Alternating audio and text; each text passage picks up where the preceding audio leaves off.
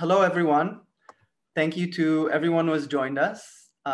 We're thrilled to open our international symposium on lay use and perceptions of machine translation, virtually hosted by the Department of Translation and Interpreting Studies at Bar-Ilan University, and supported by a grant for interdisciplinary research from the Bar-Ilan University rector.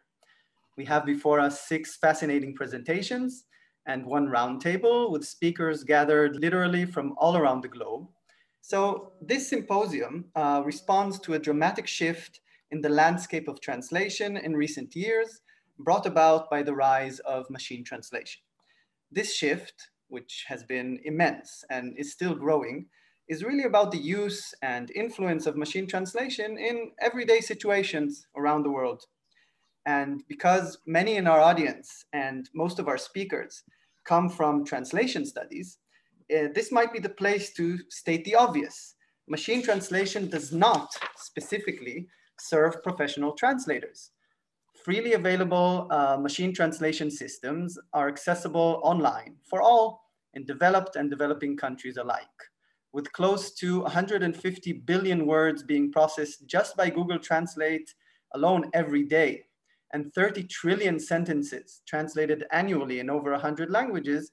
It is clear that this tool's social implications are not limited to the translation community, but have an increasing effect on multilingual communication and understanding in a globalized world. So in other words, translation phenomena in our time, in the broadest sense of the word, are increasingly defined by how lay users, people with no professional translation experience, use and perceive machine translation.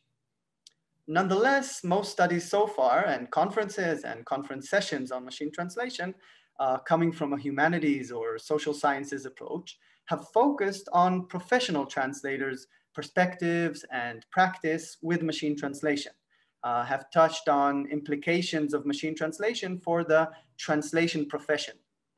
This is a valuable body of research that includes a lot of important studies and excellent contributions. Still, we must remember that only a small proportion of translations is done today by professional translators worldwide. It was recently suggested, I think by Anthony Pym, that 99% of the translations produced globally, 99% are not done by professional translators, professional human translators. And this clearly has much to do with machine translation. Now, even if 99% might not be the exact proportion, it is clear that translation phenomena, again, in the broadest sense, are increasingly defined by how lay users perceive and use machine translation. So all this is to say that we believe our speakers today, who represent some of the emerging voices on this topic, are doing work that is truly timely. And this symposium, which has brought these speakers together, is, as far as we know, the first conference to be devoted particularly and exclusively to this important and growing, quickly growing phenomenon. As has been mentioned before me, we are lucky to have speakers from all around the globe, from Canada, Japan, Israel, United States, Finland, and England. So between us, we are covering about 17,000 kilometers and also a variety of languages. We here are pretty much couched in the middle, some 8,500 kilometers from Ottawa to one side, and about the same distance to Kyoto on the other. And this global spread seems to me particularly fitting for our symposium's topic. So before we begin, let me say a few words about technicalities.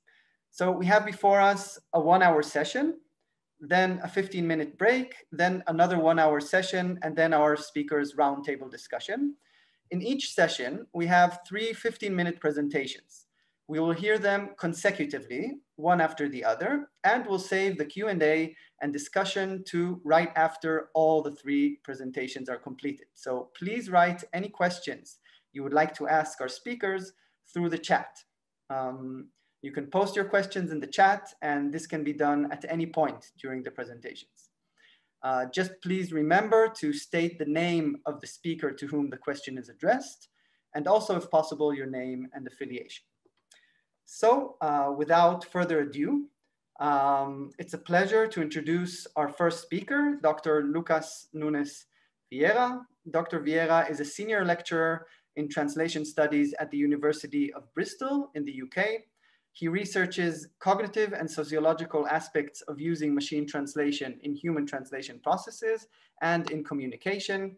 He has a PhD on post-editing of machine translation from Newcastle University in the UK, and his PI is principal investigator of Improving Products and Processes in Translation Technology Use, a project funded by the UK's Economic and Social Research Council.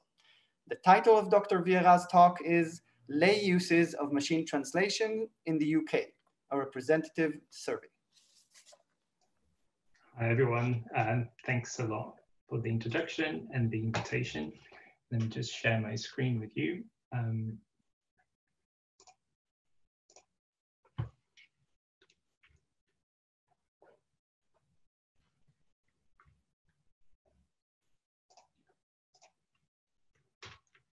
Okay.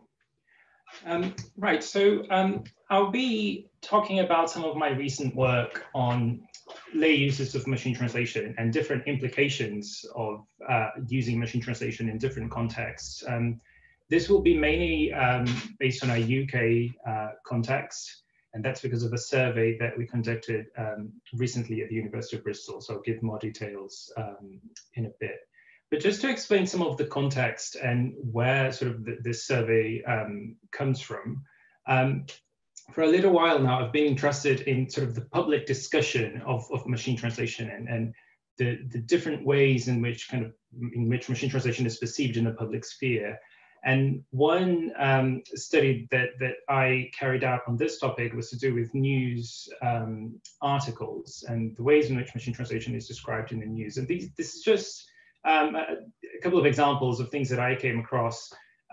So there's headline here at the top. So Google Translate now as good as a human.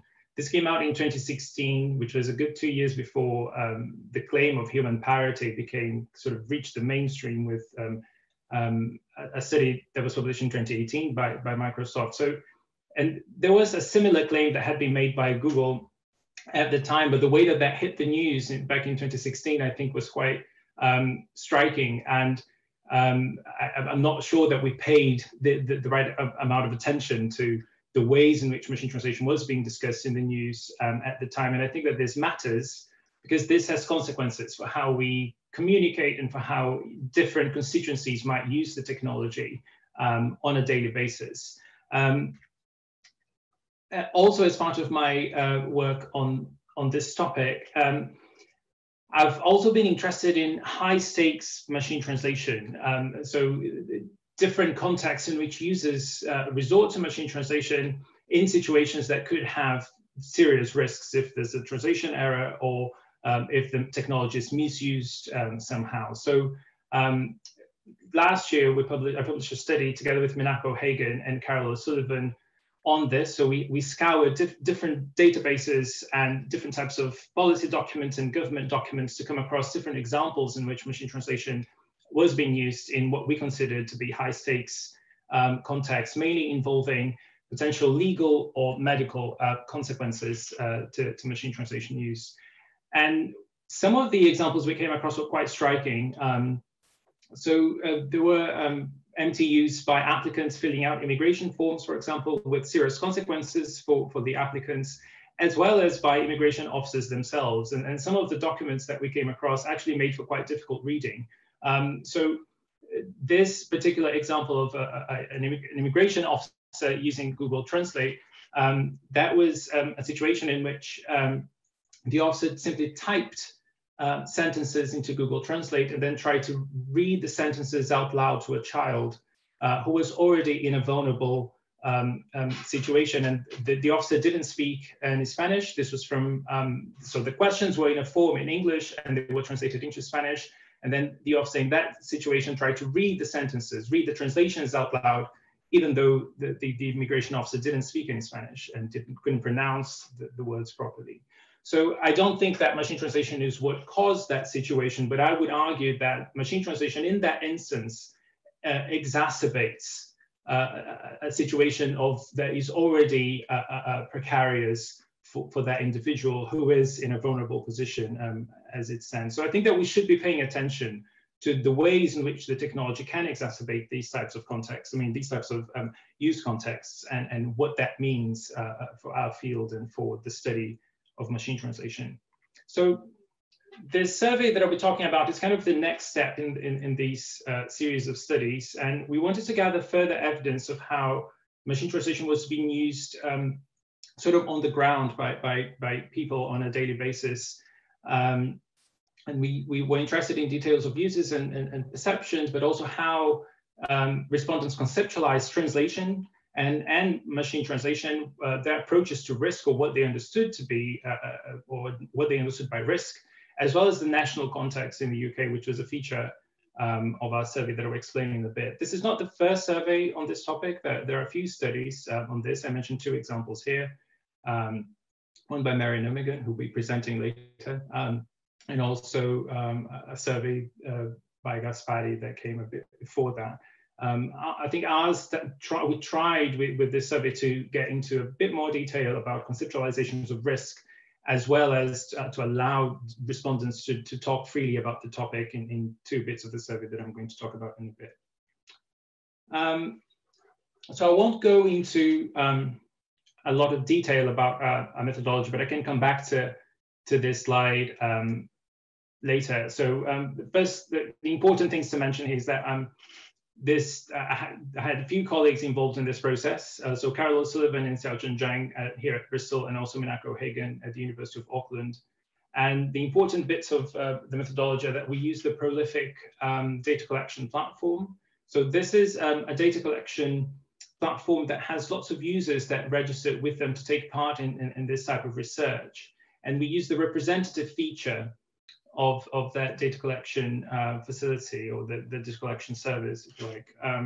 And what that means is that we try to ensure that our sample was representative of the UK population, the UK adult population, in terms of age, sex, and ethnicity. So they will then stratify the data collection just so there will be separate targets for that ensure that the sample mirrors the UK population according to these three traits based on census data for the UK in 2019. I can come back to these details later, but for now, I'll just move on. So these are just some details of our respondents. Most of them had a university degree. Most of them were in full-time education, and about 11% of them were students at the time. I don't kind of report the details about the representative aspect of the sample here, because that basically mirrored the UK population in 2019 in terms of age, ethnicity, and so on. But these were some of the details that are not part of the representative aspect of the sample, so it's important to kind of to mention those. And then we get to some of the key questions. And the first question that we had to ask was if respondents had used machine translation before. And this may seem like a trivial question, but this was actually one of the most difficult questions that you can ask, I think, people, because defining machine translation is difficult. I think people come into contact with the technology in different ways, and there are different types of technology available online, and it's not trivial to define machine translation. So that was our first challenge. There were a number of pilot surveys before we conducted this one. So there was what we called an alpha survey and then a beta survey. And what we decided to do that is, so based on those pilot results, the term that we went for was automatic translators, which is what we thought was the most transparent term based on those initial results. And we also defined machine translation at the beginning and gave the example of Google Translate, which is how most people would come into contact with the technology, at least in the UK. And we hoped that that would solve the problem of defining the technology, but it wasn't completely solved. So 911 people in our sample. So the sample had 1,200 responses. So that was the largest sample that we could go for with the representative feature. Because if you go for larger samples, that means that certain age brackets would be overrepresented. So that is the most that we could do. So it's about 75% of the sample had declared using machine translation before. So given our 3% margin of error, what this means is that we can say with some confidence that over 70% of the UK population at that point, the UK adult population, would have used machine translation already. I think that that's an underestimate, because there were some no answers, people saying that they had not used machine translation. And actually, when we looked at some of the details of what they said later, we came across evidence that they had, in fact, used machine translation. It's just that they missed some aspect of the definition and so on. And just to explain here, if this was one of the first questions in the survey, so if respondents said no, they just went to it almost like a separate survey where they talked about situations in which they might have needed to use translation, or might have needed to translate something or speak to someone using a different language. And I won't go into those details here, but that was kind of a separate aspect of what we did as part of this survey itself. We also asked for specific details of the situations where they had used machine translation, and a number of important information that came back from this question and the ones that followed it. And we were particularly interested in what I mentioned at the beginning about high stakes machine translation. So there was one option that they could choose. They said that asked whether they needed where they used machine translation in a situation where they needed urgent help, or where they were in a situation they considered to be serious. So for example, in a hospital or at a police station.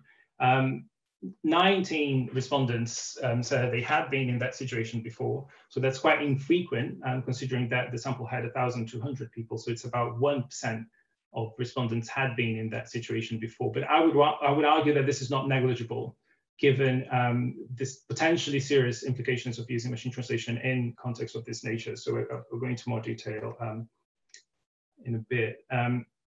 Then we also wanted to know, of those who had mentioned using machine translation before, what their idea of risk was. We purposely did not define risk at the beginning before answering this question. We wanted that to come from them, what they understood risk to be. And about 23% of them said that, yes, they felt that using machine translation had represented some type of risk.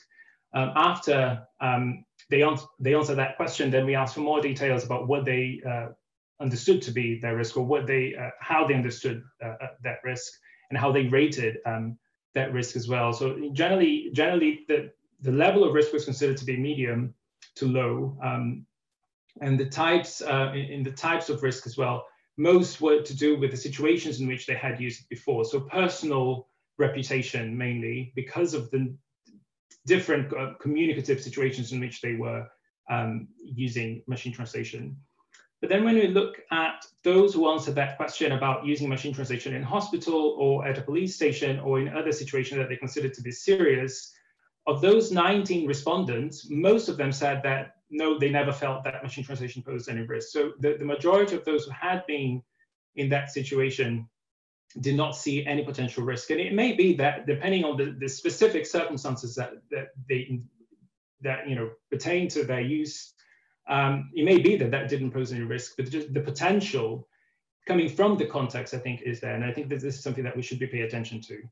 And then we get to the part of the survey where we asked them to just speak freely in response to two questions. And special thanks here to Carol, Minako, and Selchuk, who worked with me quite closely on these two questions and on the analysis as well. So the first question was, what would make them prefer machine translation as opposed to a professional translator? And the other question is how, in their words, they described the ideal machine translation system of the future, what they thought that this system should do, or what it, the types of results that it should provide. And then we analyze these answers according to a set of categories. And then we try to plot some of the results to see the most frequent aspects in respondents' answers. So these were, again, they provide the answers completely freely. These were open text responses. So these counts that I provide here based on our own analysis of these responses. I don't think that the quantitative results are particularly surprising. It's when you look at the detail of what they said that we were struck by some of the things that were mentioned. But just to mention some of the quantitative stuff really quickly. So usability, speed, and cost, the key factors that would make users resort to machine translation. So I don't think that this is surprising, right? Is the idea of the convenience of machine translation as a very strong factor. I mean, it's almost if the convenience of using MT makes it irresistible in some situations. And I think that this is something that we have to bear in mind.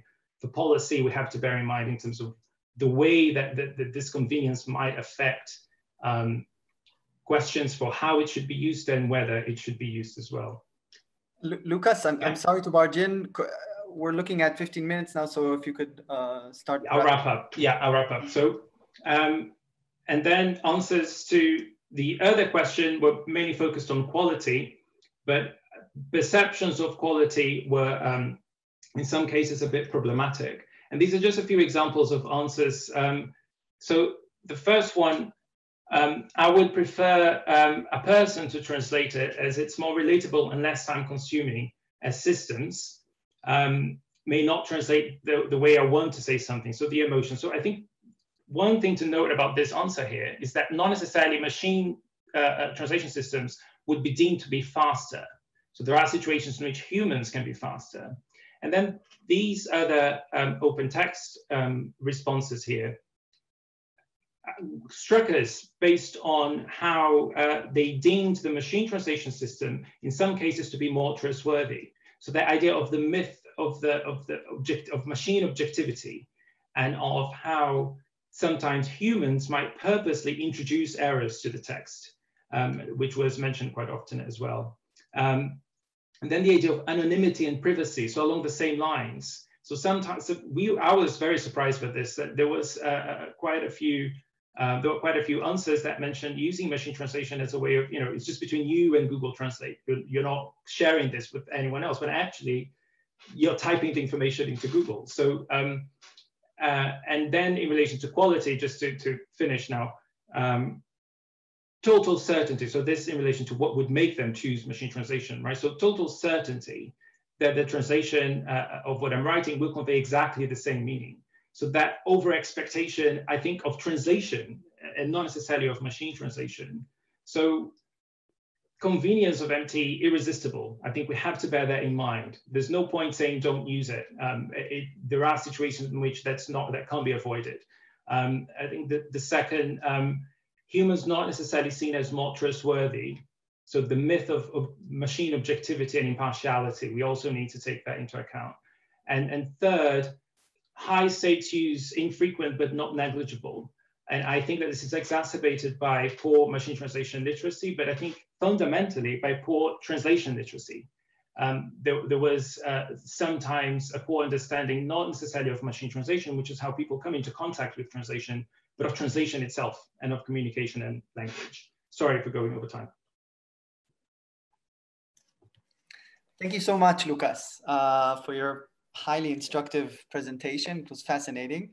If anyone has questions, please write them in the chat and we will present them to Lucas at the end of the three presentations. It's now my pleasure to introduce our next speaker. Mari Nurminen is a university instructor and PhD candidate at Tampere University in Finland. She teaches translation, Finnish to English translation, interpreting, and writing. Her dissertation focuses on the context in which MT machine translation gisting takes place and the factors in those contexts that influence people's use and reception of raw machine translation. And the title of Mari Nurminen's talk is Experienced Machine Translation Gisters' Perceptions of Machine Translation and Themselves as Machine Translation Users and Teachers. All right, can you see this? Voice is okay and sharing is okay? Yep, all right. First, I have to apologize because I have a cold and just today it decided to go into my voice. So I'm just hoping that it lasts throughout this presentation. I'm here to talk about a quite different kind of user than Lucas was talking about. The information comes from a study I did in 2019, and this was a very experienced users of machine translation. It focused on 9 experienced users in Scandinavia, and it was a qualitative study, so that is also very different than Lucas's. I don't have percentages of people who said this or that, but this was more an exploratory study to see what's going on, what they're doing, how they're using machine translation. So I will go through the users, the use, and the perceptions, basically 3 parts, starting with the users. So in my title is the phrase experienced MT gisters. And what I'm talking about there are patent professionals. These are people who work in the field of intellectual property rights, or IPR. They have titles like patent attorney, which is, by the way, not a legal, it is not a lawyer, but that is what they're called. Patent counsels, patent examiners, and they work in different areas of IPR. Some worked for companies that create patents. Others were service providers that help companies who are creating patents. And some were from a governmental office that grants patents. So there were different types of people, but they all worked as patent professionals. I also, in my abstract, use this phrase, perhaps the most experienced group of MT users, which might have surprised some people who easily consider translators to be the most experienced. But I noticed during my study that perhaps this is not the case. I have 2 data points to illustrate this. Both are from 2012, and one was from a survey of translators. And in this study, they found that 42% of respondents say, yes, I use machine translation in my work. But in the same year, an article in IPR Research had this quote that surely everybody who's working with Chinese, Japanese, and Korean documents is reading them using machine translation. So here again, the lay user, as Omri talked about, is actually perhaps a more frequent and experienced user than even translators. I also had a kind of disclaimer that I'm not that sure that lay users is a correct title for these people, because they're using machine translation in a very professional way in their work. But then I thought, but they're not translating for their work. So I guess this does fit the bill of lay users after all. So how they use raw machine translation. To take a look, first of all, on the different kinds of needs for translation in IPR work, in patenting work. People need translation when they're applying for patents, and this is mostly done through human translation. And we don't know that very often might include MT, but still it's a human process. Patent professionals use translation when they need information on very important patents. And again, they would rely on human translation for this, which might include MT, we don't know. But then they use raw machine translation when they're reviewing patent documents to identify the most relevant ones. So they're looking for relevant information among a huge mass of information. And they're doing that through MT gisting. And this is the one we're talking about in this presentation. I defined MT gisting in my PhD work because I didn't feel there was a good enough definition available. So I define it as when a person knowingly consumes raw machine translation with the aim of understanding as much as they need for a specific purpose they have. And I also define this use case as belonging to the category of needle in the haystack, meaning that there are situations when people have a huge amount of information, and the only way they can get through it to identify the relevant parts is to use machine translation. This does not always mean that the relevant parts go to human translation. If the understanding of machine translation is good enough, they may stay in machine translated form and be used as is. But other use cases of this type, academic research, researchers might read other language articles using this, and e-discovery, which is a legal process. I could also categorize this use as high stakes use, to use Lucas's term, because legally there are high stakes, and actually financially there are high stakes in this use. So a quick overview of the use is that the MT gisting is frequent, professional, it's quite uniform, the way that different patent professionals use MT. It is domain specific. They're using engines that have been developed for patent work, and these have been developed for the past 20 years already. And the most common MT languages are Chinese, Japanese, and Korean. And this is simply because not most patents, but a high percentage of the patents that are being filed are coming from these languages and English. So this is a bit different than other MTUs, perhaps, in that the languages being used, even here in Europe, tend to be these Asian languages. All right, but getting into the nitty-gritty of what they're doing. So a patent starts with an idea. Somebody has an idea for an invention. And the very first question they need to ask themselves is, but does this already exist? Because if it does, it's not worth putting in the work to file a patent application. So to do this, to find out if it exists, they need to review a lot of documentation, basically any patent anywhere in the world, and patent applications that have anything to do with their idea. So they're responsible for reviewing all of these. Something over 30% on average are in languages other than English, and they are as responsible to review those as they are in other languages. And the amount can be quite large. One of my informants said sometimes you're talking about hundreds and hundreds of documents that you have to get through. The purpose of this is to identify a small part of that document set that are the most relevant documents, and you're going to use those in your patent application process and write your patent application so that it for sure does not overlap or infringe on any existing patent or patent application.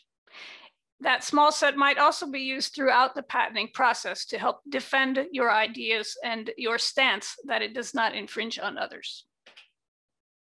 Now, the biggest risk in this whole thing is to miss a relevant document. The professionals I talked to, my informants, went over this again and again, how the biggest risk is definitely to miss something relevant, because you might waste time filing for a patent that's already covered elsewhere, or you might end up in court in a case of infringement. So during this process, the patent professional is constantly weighing two things, which is, do I send this particular document for human translation or rely on the machine translation? They described this to me as kind of a risk benefits weighing that was going on pretty much at all times. So on the side of human MT or human translation, things like how risky a process are we in when we're using this information? How severe are the possible consequences? And how relevant is this document to my case? So these are the things that would say, like, yes, you should go for human translation. Please, put out the money and order human translation. On the side of machine translation, of course, lower cost, but also much quicker access to the document. Human translation takes time. And also weighing in heavily is their trust in how well they think they understand the MT.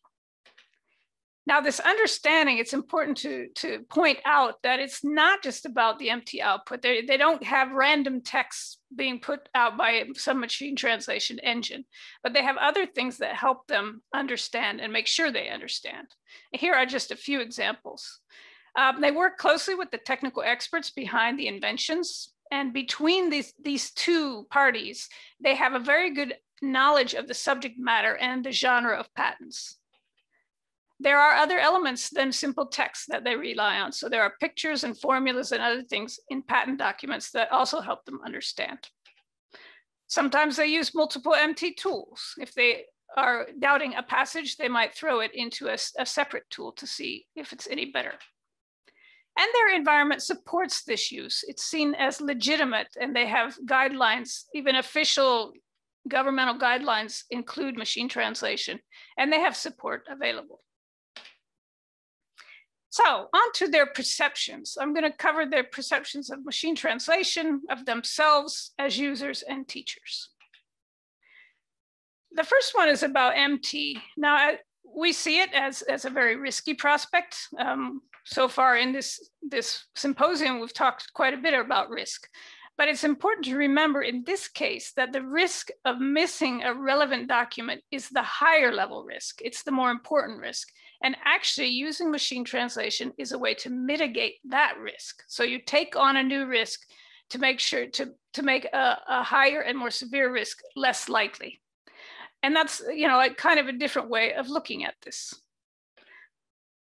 Another thing about their perception, this is from Back to the Future. And if you remember Doc Brown, he was more than anything a garage inventor. And I ran into the concept of the garage inventor several times in my interviews. The view in the patenting world is that it should be possible for the garage inventor to be on the same level as inventors corporate inventors who have lots of money behind them. And because patenting is a very long and expensive process, and the translation is part of that, MT is seen as a tool for equality. It's a way to make it possible for the garage inventor to compete and the inventions to be more of a meritocracy, that they advance based on their merit. I asked, in the very first interviews, I asked what people thought of quality, and I soon learned that you aren't going to get very good information by simply asking that. So I quit asking that. And most of this information comes from when they brought up these comments otherwise. I found that they're fairly realistic about the quality issues. They know there are problems, but they say, you know, it's a lot better than nothing. They said, you know, the quality is what it is. We don't know if it can get much better.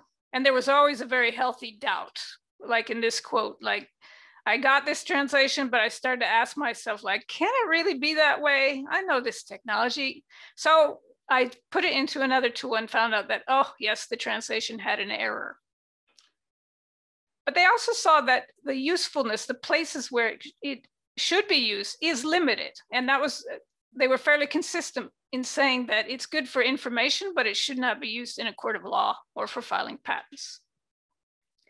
A better question I came up with was that how often is it successful, meaning that you get enough information from the translation that you are immediately able to act on it.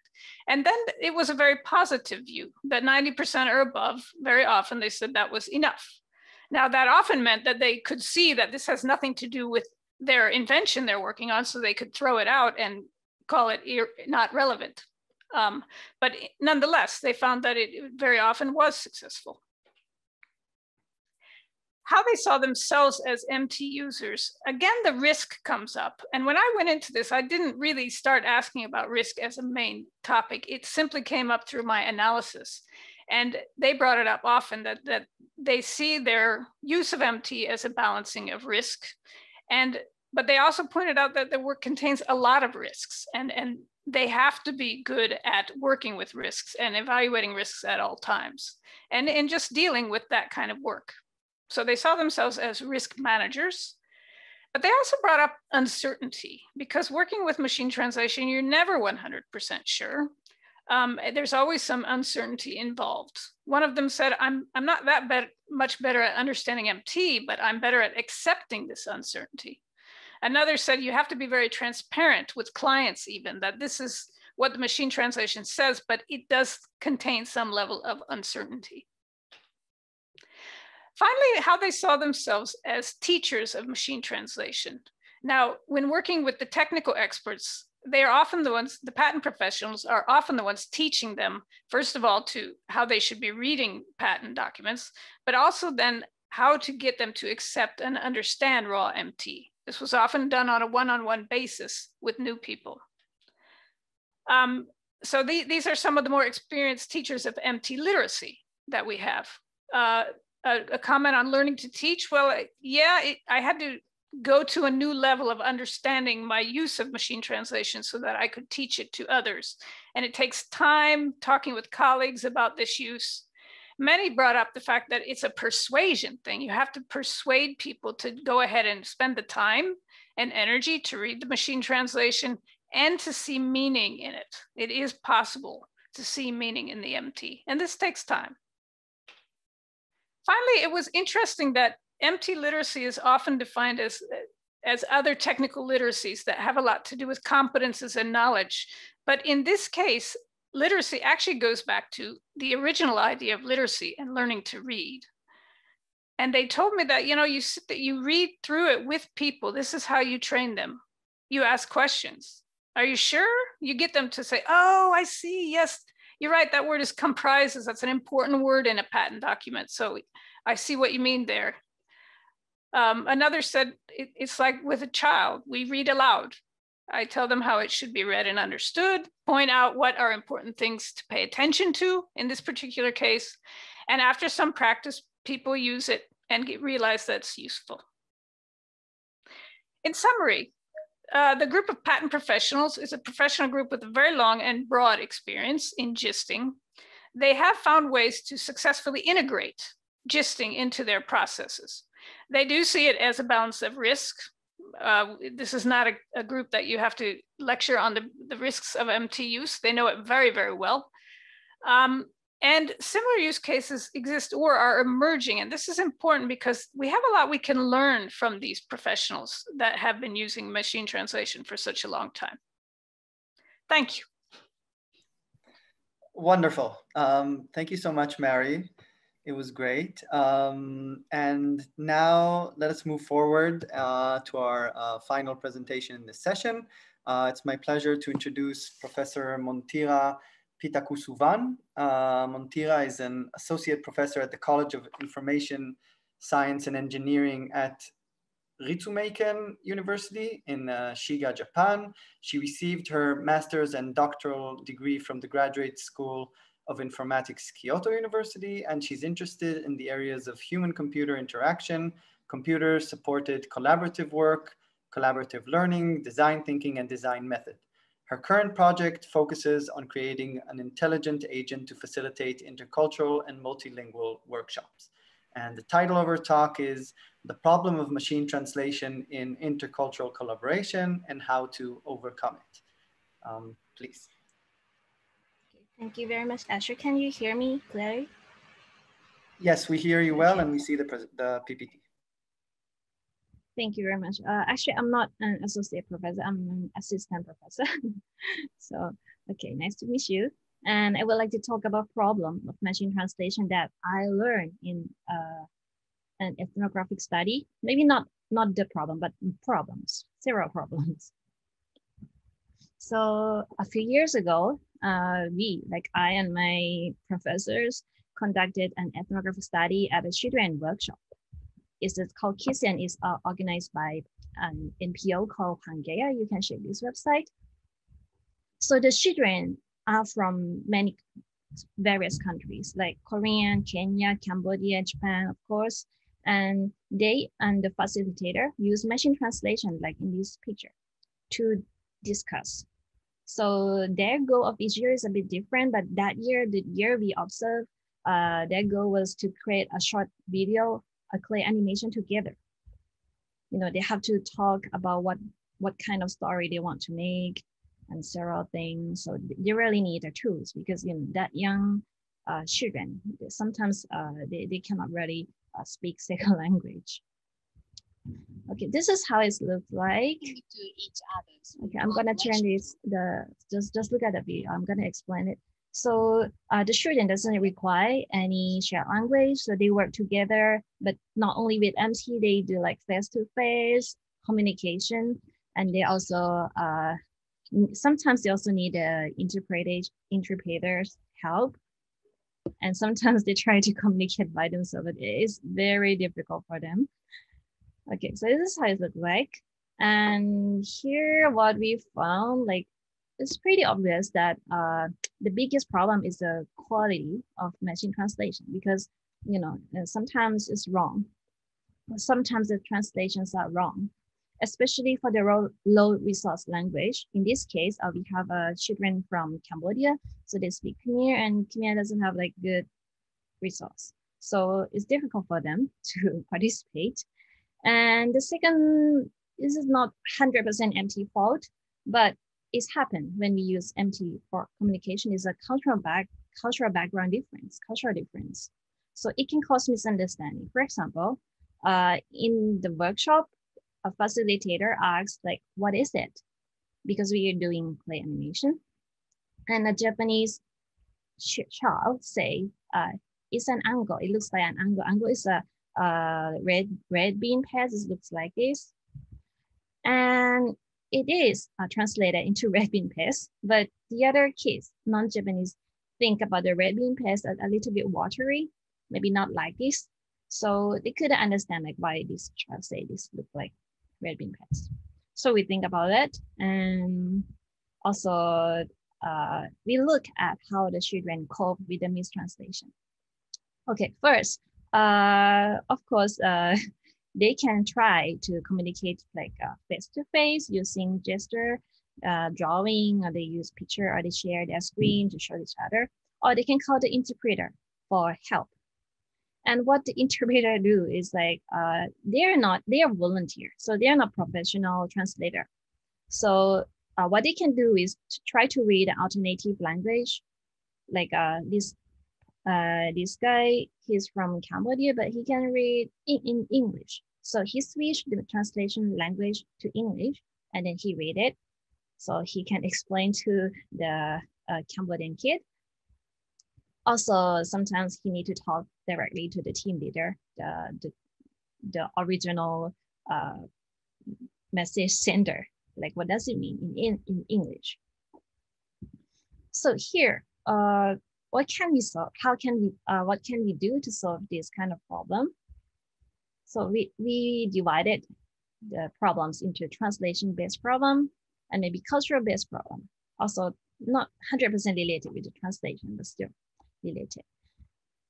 Okay, there are many researchers trying to increase the accuracy of machine translation, like for example, using back translation or like several methods to it, and people are still solving it.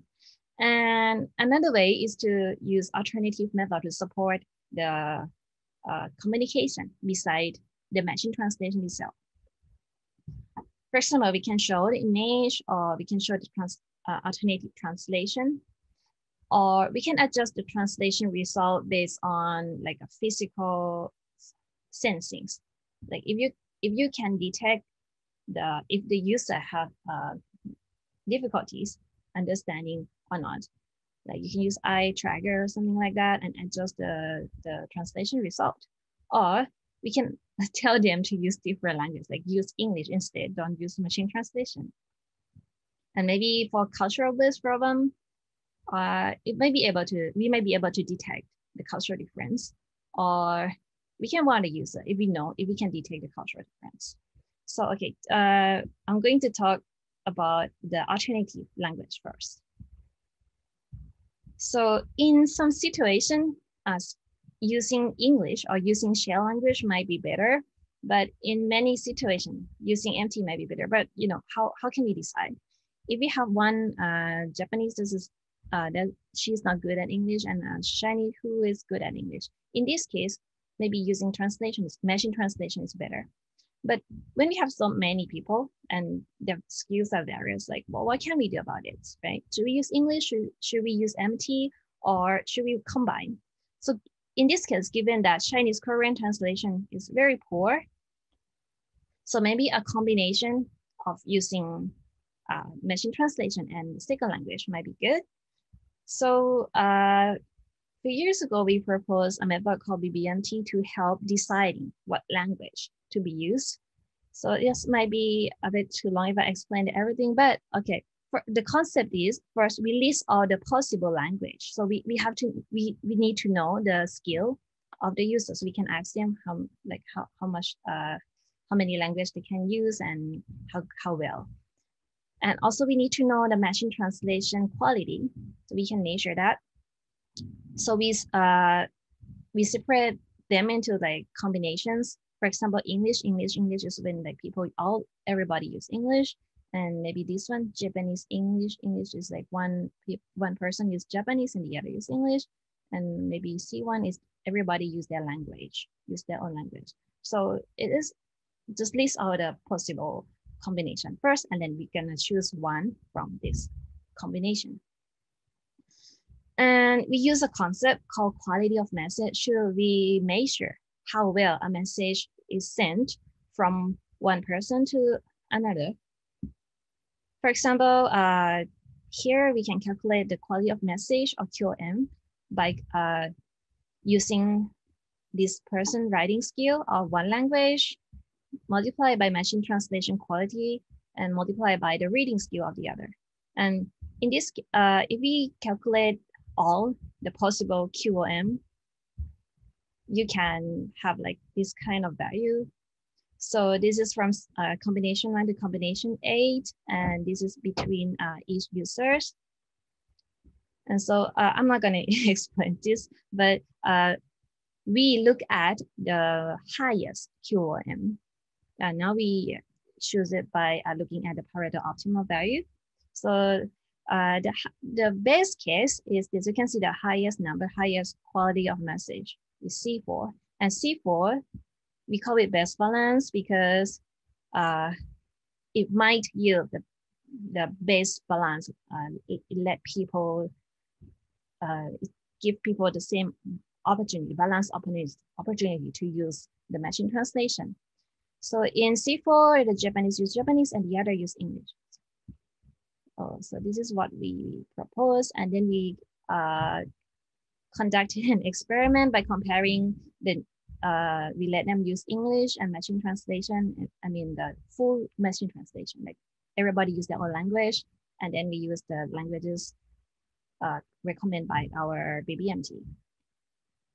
And I'll go very fast, but the results show that if we use BBMT, the balance is a bit better. So this we call how much people talk here. We call it attendance.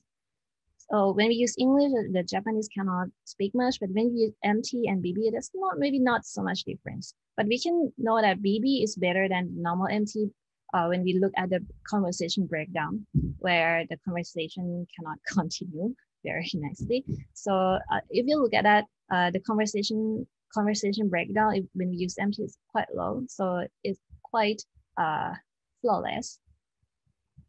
Okay. And another solution I would like to introduce, actually we have lots of solutions, but I just chose two. Okay, to detect cultural difference. Okay, this word is dango. It means Japanese sweet. It looks like this. It is translated by MT and maybe by normal interpreter, human interpreter to dumpling. Maybe human interpreter can come up with a better word like sweet dumpling or something like that. But it looks different and it tastes different. You know, dumpling usually like this, it looks like this, and it's usually not as sweet as dango. So, you know, these images are from Google, and it's the same case as the ango that the Japanese kids talk about and people didn't understand.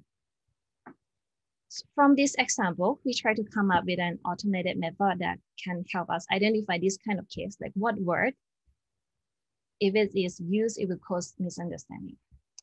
So in 2019, we proposed a method called CDD from cultural difference detection.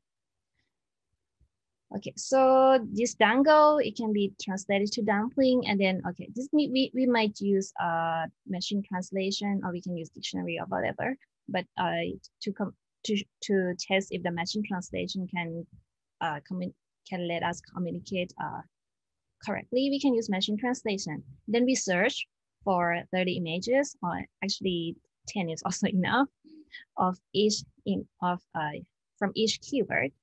Then we use a computer vision technique to extract the feature.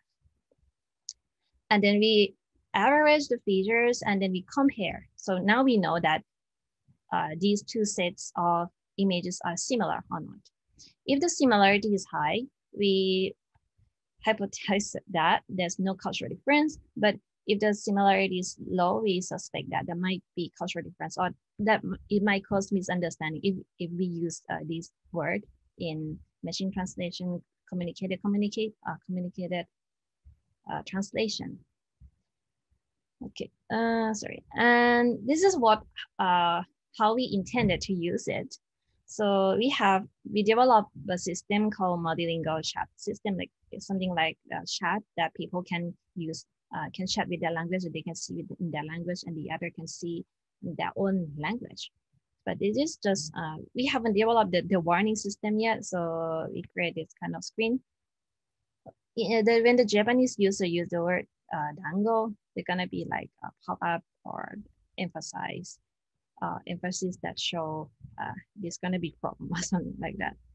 So we want to know if it works or not. So we conducted an experiment.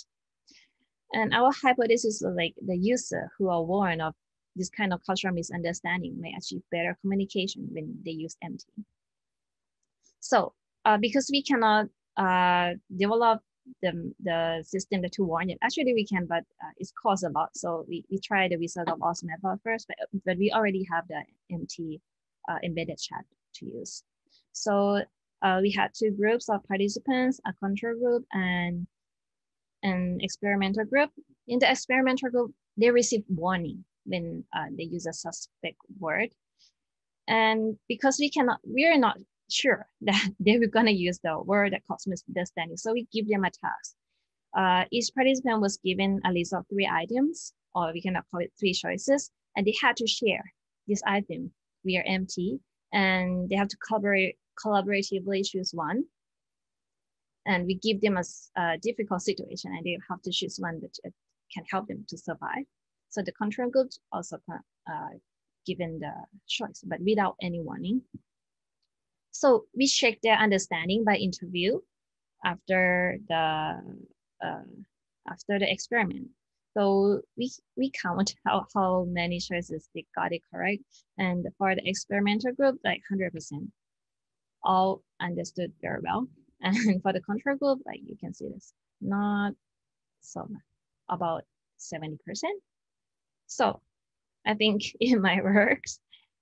And now what we're doing is we are trying to improve CDD for the real world use. So we want to implement an MT embedded chat system with the CDD, and also we also study the physical sensing like eye tracking to see the pattern of the misunderstanding or pattern of an incomprehensible translation. We also want to create a facilitator agent for intercultural collaboration. Of course, we are machine translation, so it can facilitate across language. And that's all for me. Thank you very much. Thank you so much, Mondheera, for a fascinating talk. Let's move on to the discussion part. We have a short time for Q&A. Let me ask, let's look at the chat. We have a question for Lucas, noting that it's surprising how cost is only mentioned as the 3rd important factor in preferring machine translation. And maybe your comments on that, Lucas? Yeah, I was slightly surprised by that as well. I think that's to do with the fact that many people in our sample would not pay for translations to begin with. That's not something that would have occurred to them. So I think it's something that, related to what Omri was saying at the beginning, that most people, I think, nowadays come into contact with translation through machine translation. So that's kind of the status quo and the baseline of what translation is, I think, for many people. So I think that it's probably to do with that. So many respondents couldn't think of a situation where they would need to hire the services of a translator. To follow up on that, so in what respect do you think your findings are influenced by the rather dramatic change with introducing of neural machine translation? And I mean, do you think some of your findings represent something that's broader in the perceptions and usage that you can differentiate from a response to the actual change in the quality of machine translation in recent years? I think so. I think they are broader in the sense that we didn't ask specific questions about machine translation architectures, so that's the key reason why I think that the findings are broader. So I'm not able to sort of pinpoint what people said about neural machine translation as opposed to SMT and etc. But at the same time, I also think that what neural machine translation has done is that it has really catapulted machine translation, not in terms of use, and also in terms of hearing about it and reading about it, I really think that it's more, the technology is more in the public eye at the moment. So that would definitely have influenced responses somehow, but I'm not able to sort of pinpoint what was said about one architecture as opposed to the other. Thank you. Mary, I was wondering if, I mean, it seems like the patent professionals, they almost seem to be like an extreme case of all gisters, or maybe they have this risk literacy that differentiates them from other gisters of machine translation. If you could comment on that, and commonality, you alluded to it, but commonalities and differences between them, the patent users of machine translation, and other users. Yeah, yeah, I agree with you. They do seem to be an extreme case of having very high literacy about machine translation and risk. I think it's simply because, first of all, they do it so frequently as compared to occasional people who use online MT. But a lot has to do with the environment. And I think this is one of the huge differences between this kind of use and online use, that the environment supports it. It all needs to be understood as taking place inside this ecosystem of IPR work, which is used to it. It's very transparent. Everybody knows who's using MT. It's discussed. People are trained on it. And I think that is the biggest difference in making them like more experienced or more extreme users and high in MT literacy and risk literacy. So I think that's the biggest difference. And I do see huge differences between this type of use and online use. Another way we might be able to learn from them, how did they get to where they are today? But one very important thing is that the study I did, it was very narrow in that they were the people were pretty similar. They were all in Scandinavia, and they all had many, many years of experience in patenting. So that also affected it. Thank you, Mary. A question for Mondheera here in the chat relates to how the accuracy of machine translation is assessed when calculating the BBMT, the best. Okay, thank you. I didn't have time to explain about that, but there was an existing work how to do it. So we follow the process. So the process is we select some sentences. We see a lot of sentences from a corpus. So this accuracy was calculated earlier before we use it, before we use the MT for daily use. So we select like hundreds of lines from a corpus, and then we have to ask our bilingual researcher to check the translation one by one, and then we read it. I forgot how deep we read it, but basically fluency and adequacy, like the correctness and the fluency of it. And I think it is already published somewhere how we can assess the machine translation. So yeah, we followed just the guideline, what the previous researcher did. Thank you, Mondheera. Did you, were ordinary users also part of the translation quality assessment? Yes, actually the normal user can do that too, but because sometimes we are not sure that the translation is correct or not. Basically the fluency, normal user, the lay user can do it, but for accuracy, we are not sure, right? So what we did is we really asked the bilingual to help. Thank you. If there are other questions by the speakers, perhaps, or yeah, I have a question for Mondheera also, actually. All right. Thank you for the presentation. I read the paper a long time ago and have been following your work. So my question is about the cultural difference detector. And you said you use images to ascertain how similar or different the concepts are. Is that the only thing you use, or does it also rely on linguistic information to figure out what's similar enough and what's different? I see, that's a nice question. I think the image base has its limitation. Because it's image, we cannot know the taste of the food, or we cannot know what's inside it.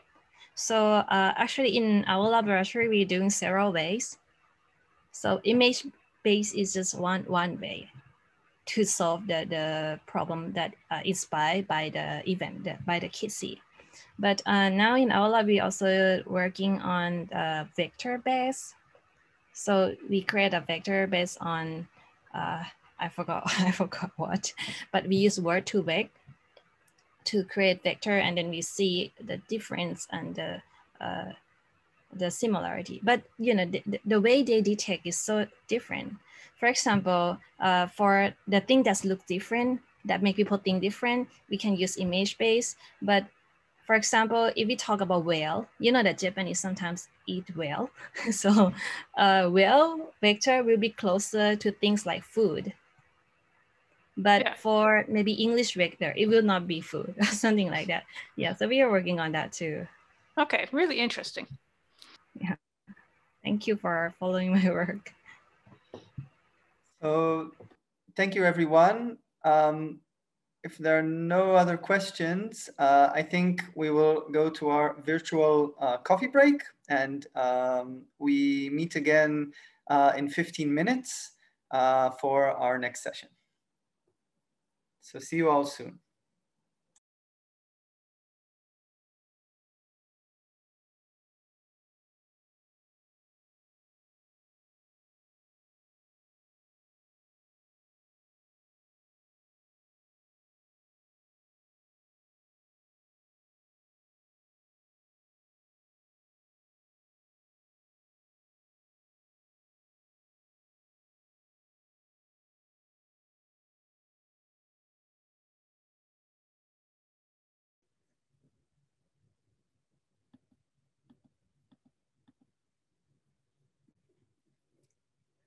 עומרי, שנתחיל? כבר 3. Okay. Hi everybody, it is now 3 p.m. so I want to start our next session. It is my honor and privilege to do that. I'm Dr. Galia Hirsch from the Department of Translation and Interpreting Studies in Bar-Ilan University, and I'm happy to introduce the speakers for our next session. The first one would be Professor Lynn Boker. Lynn Boker is a full professor at the School of Translation and Interpretation at the University of Ottawa, where she teaches and conducts research in translation and translation technologies. She is the author of Computer-Aided Translation Technology and co-author of both Working with Specialized Language, a Practical Guide to Using Corpora and Machine Translation and Global Research. The title of Professor Boker's talk is Beyond Translation Students, Machine Translation, Literacy, Instruction for Students in Other Disciplines. Before I hand over the virtual microphone to Professor Boker, I'd like to remind you all that questions should be written in the chat box, and then afterwards I will direct questions to each speaker. So we'll conduct the Q&A at the end of this session. And I'd like to remind you to write the name of the presenter you want to address your question to. Thank you, and without further ado, let's hear from Professor Boker. Is she with us? It's hard to see with so many participants. Yes, here I see Professor Boker. You see Professor Boker. And I can see your screen just fine. Any problems, any technical problems, you can all address to me in the chat box. Please go ahead, Professor Boker. Thank you so much for the invitation to be here today. What I'd like to share with you is my experience over the past academic year, where I had the opportunity to teach machine translation literacy to students who are not studying translation. So students in all other programs. I'm going to share a little bit with you about how that experience unfolded over the past academic year. So just to situate a little bit the context, here in Canada, we have many universities that operate in a sort of bilingual environment with English and French, which are our two official languages. But we also have many students who have maybe immigrated or their parents have immigrated from another region of the world and they have a heritage language. So multilingualism is quite a common feature, I would say, here in Canada. And of course, like other places in the world, we're seeing more and more international students come to our campus. And there are even places in the world where English is not an official language, but they offer courses taught through English. So on campuses all around the world, there seems to be an increasing need for students to operate in a multilingual sort of environment. And so although I've been teaching translation technology to translation students for many years, I have started recently to think about whether there's an opportunity or even a responsibility for translation professors to start helping students who are not studying translation to become more literate users of translation technologies. And one of the reasons I've kind of arrived at this situation is because I feel that machine translation is quite an evolving landscape. If we think about what has happened in the past 70 years, first of all, we've seen a switch where machine translation is not just in the hands of translators or developers anymore, as it was for many years. Now, machine translation, we might describe it as being in the wild. It's out there for anyone who has an internet to use. And so many people are using it. The other thing that's interesting about this technology is, although it's very sophisticated behind the scenes, the use of this technology is very simple. You don't need a thick user manual. You don't need to invest hours of time learning which buttons to push or where to click. It's really easy to use it. And in some ways, it's almost too easy, because when things very, very easy, it's simple for us to do them in a sort of uncritical way. So there's that to consider as well. And of course, we all know that within the past 5 years, we've seen a kind of, again, a radical shift in the underlying approach to machine translation architecture. We're in a data-driven type of situation now where neural machine translation is AI-based. It's a data-driven approach to machine translation. And one of the things that is emerging as a feature of neural machine translation is that it sounds really good. Some of the older approaches to machine translation produced results that were very evidently translationese. And so it was easy to realize that you were dealing with a machine translation output, and even, fairly easy to spot the problematic areas of the text because they just sounded weird. Now, machine translation output in many cases sounds quite plausible. And so we might get lulled into a false sense of security, not even realizing that we're dealing with machine translation output. So those are some of the things that I think change in the machine translation landscape and sort of prompted this need for machine translation literacy among non-translators as well as translators. So we're left with a situation where machine translation is easily accessible, very easy to use, and not perfect, but of a higher quality than it used to be. And that does not mean, though, that people instinctively know how to use it or how to use it wisely in a given context. So I have seen this emerging need for what I kind of like to describe as machine translation literacy. And what I mean by that is kind of like a combination of digital literacy and information literacy that emphasizes critical thinking rather than technical competence. As I said, it's actually very easy to use the technology. It's thinking about whether you should use it, when you should use it, when it's appropriate, when it's not, how you might, as a user, interact with the technology to try and get better performance out of it. So by asking these types of questions, I think we can become more informed and critical users instead of who are sort of on autopilot, just copy, paste, click.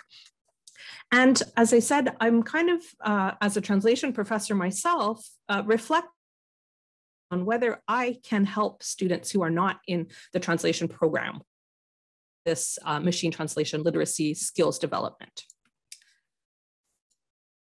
And I have had the opportunity in the past academic year to be involved in 2 different courses, both of which are new to me. So I've been teaching translation and translation students for many years, but this past academic year, I had the opportunity to participate in 2 different courses. And both of these courses were aimed at non-translation students. So the first one was a course which is described as an interdisciplinary course. My home university offers the opportunity for professors to take a team teaching approach where they will tackle a particular subject from different perspectives. So I teamed up with a professor from information science, and we developed a course called New Literacies for the Digital Age. And this course was offered to all students across the Faculty of Arts. So in our Faculty of Arts, there's 18 different academic units, and students who are in any BA program could take this course. So obviously the course was not exclusively on machine translation literacy, but machine translation literacy was one module, so 1 week of the 12-week course focused on machine translation literacy. And I have some feedback from 67 students who took that course last academic year.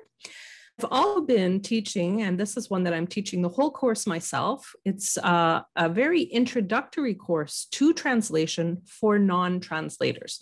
So again, not students registered in our BA in translation program, but this one open to students across the whole campus, so any field at all.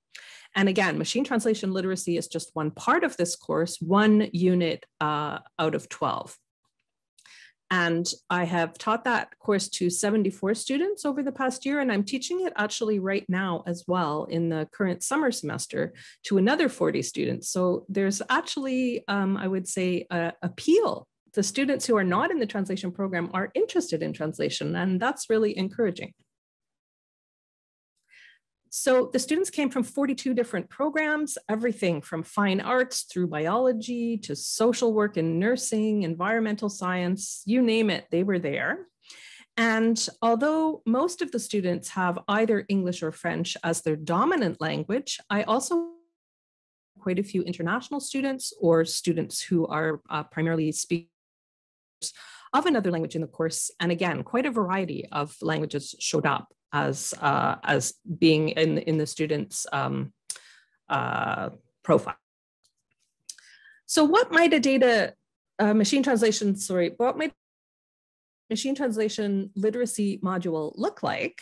Well, some of the things that we covered, first of all, just very briefly, how neural machine translation works, how data-driven approaches to machine translation work, because this allows students to understand things like how a system can be performing better for one text type than another, or for one domain than another, or why some problems like not handling gender might occur in a neural machine translation system. So an understanding of the data-driven approach, I think, allows them to understand the potential problems that they might have or inform their decisions about what text type or what domain or what language, because low resource languages don't perform as well in a data-driven scenario as high resource languages.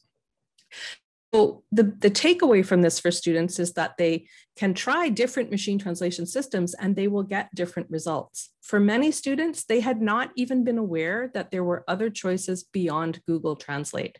So just opening their eyes to the fact that there are different machine translation systems out there and that they might perform differently was an eye-opener for them. We also discuss transparency. This could mean, just being open about the fact that you're using machine translation, labeling it as machine translation output.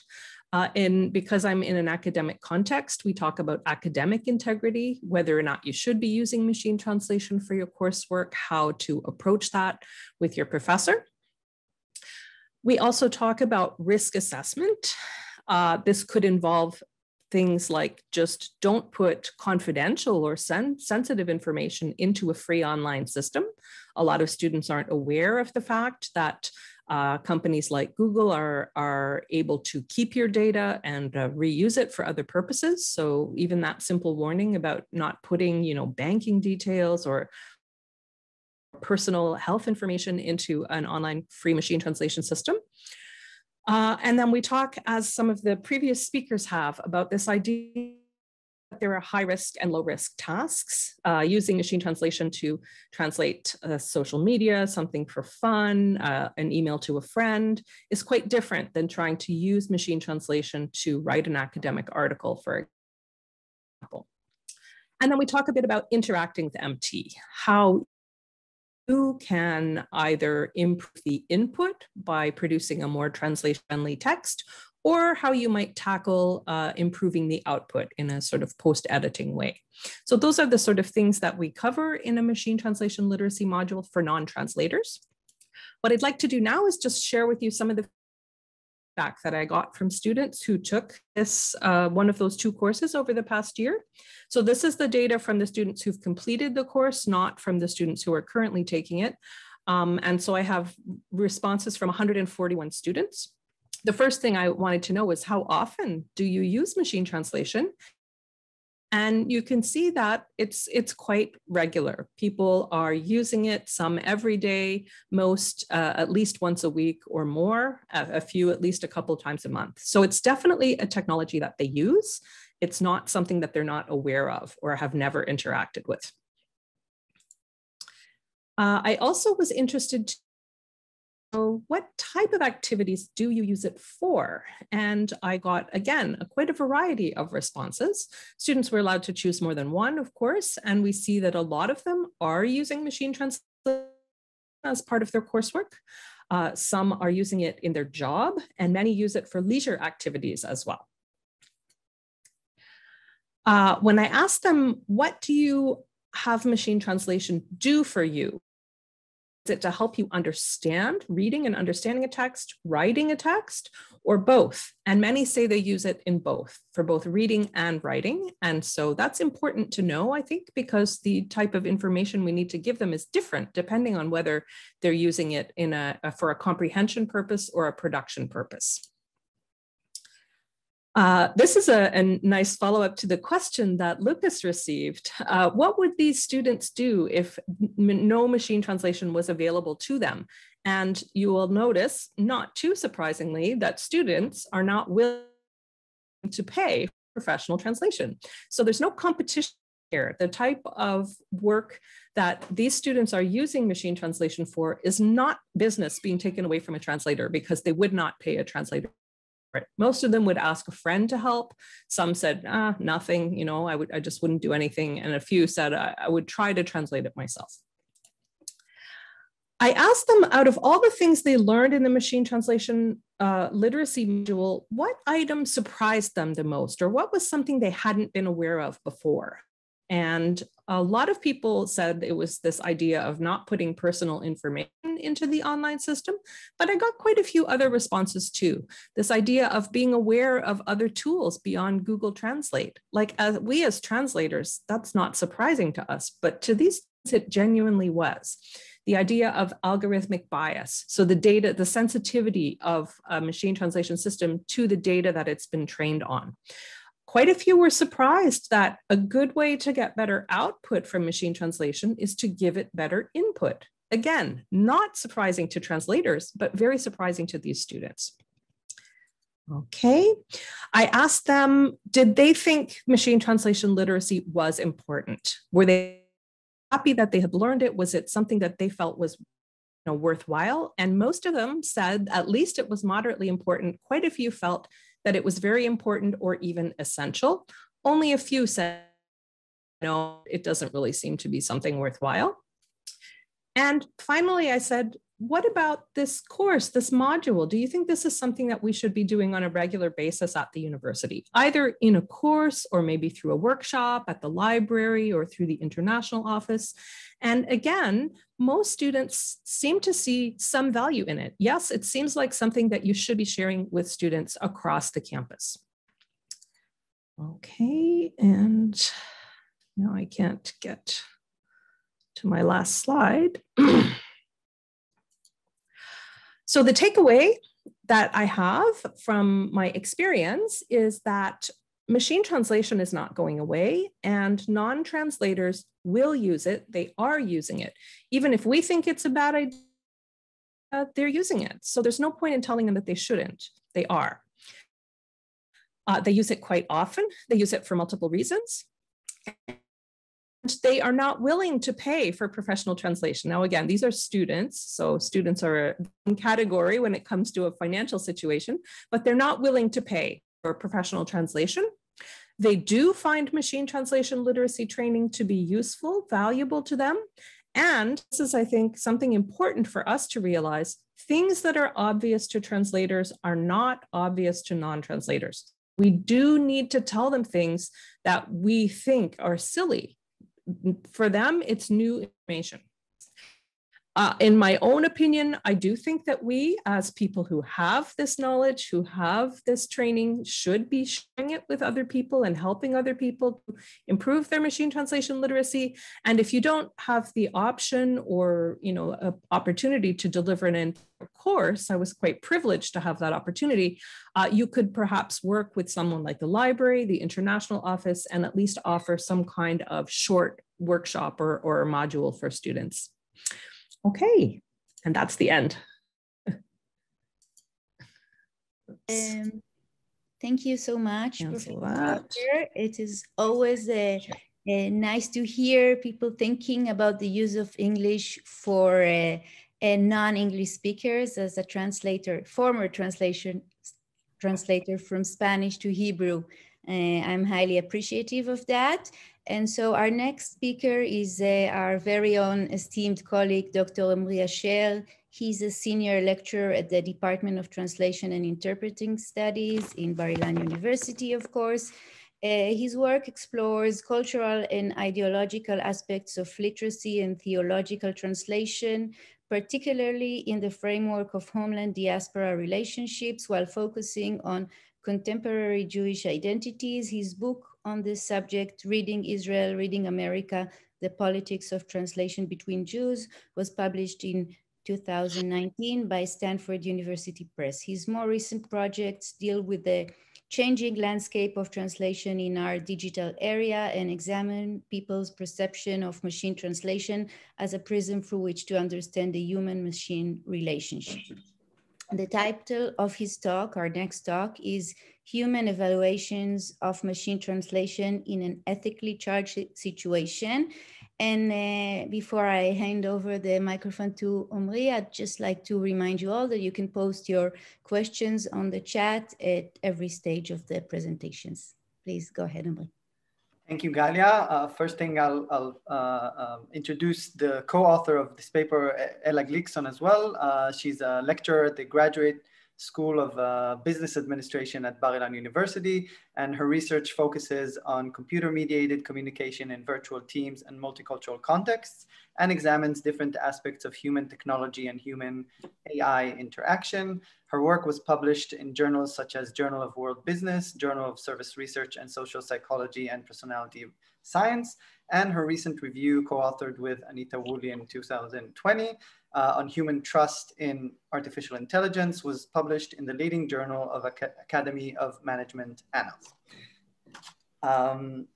So let me begin. I think this talk relates to Lynn and Mary's notions of risk and trust with relation to machine translation, and also to Lucas's notion of a high stakes situation. So previous presentations have related to different aspects of this wide-reaching influence of machine translation on communication and understanding in our time. But still, a lot remains unknown about the lay use and perceptions of machine translation, which is what this symposium is all about. So our work joins the other studies by trying to take a small step towards filling this lacuna. And what we did was to examine how the predispositions of users towards machine translation may influence how they evaluate the machine translation product.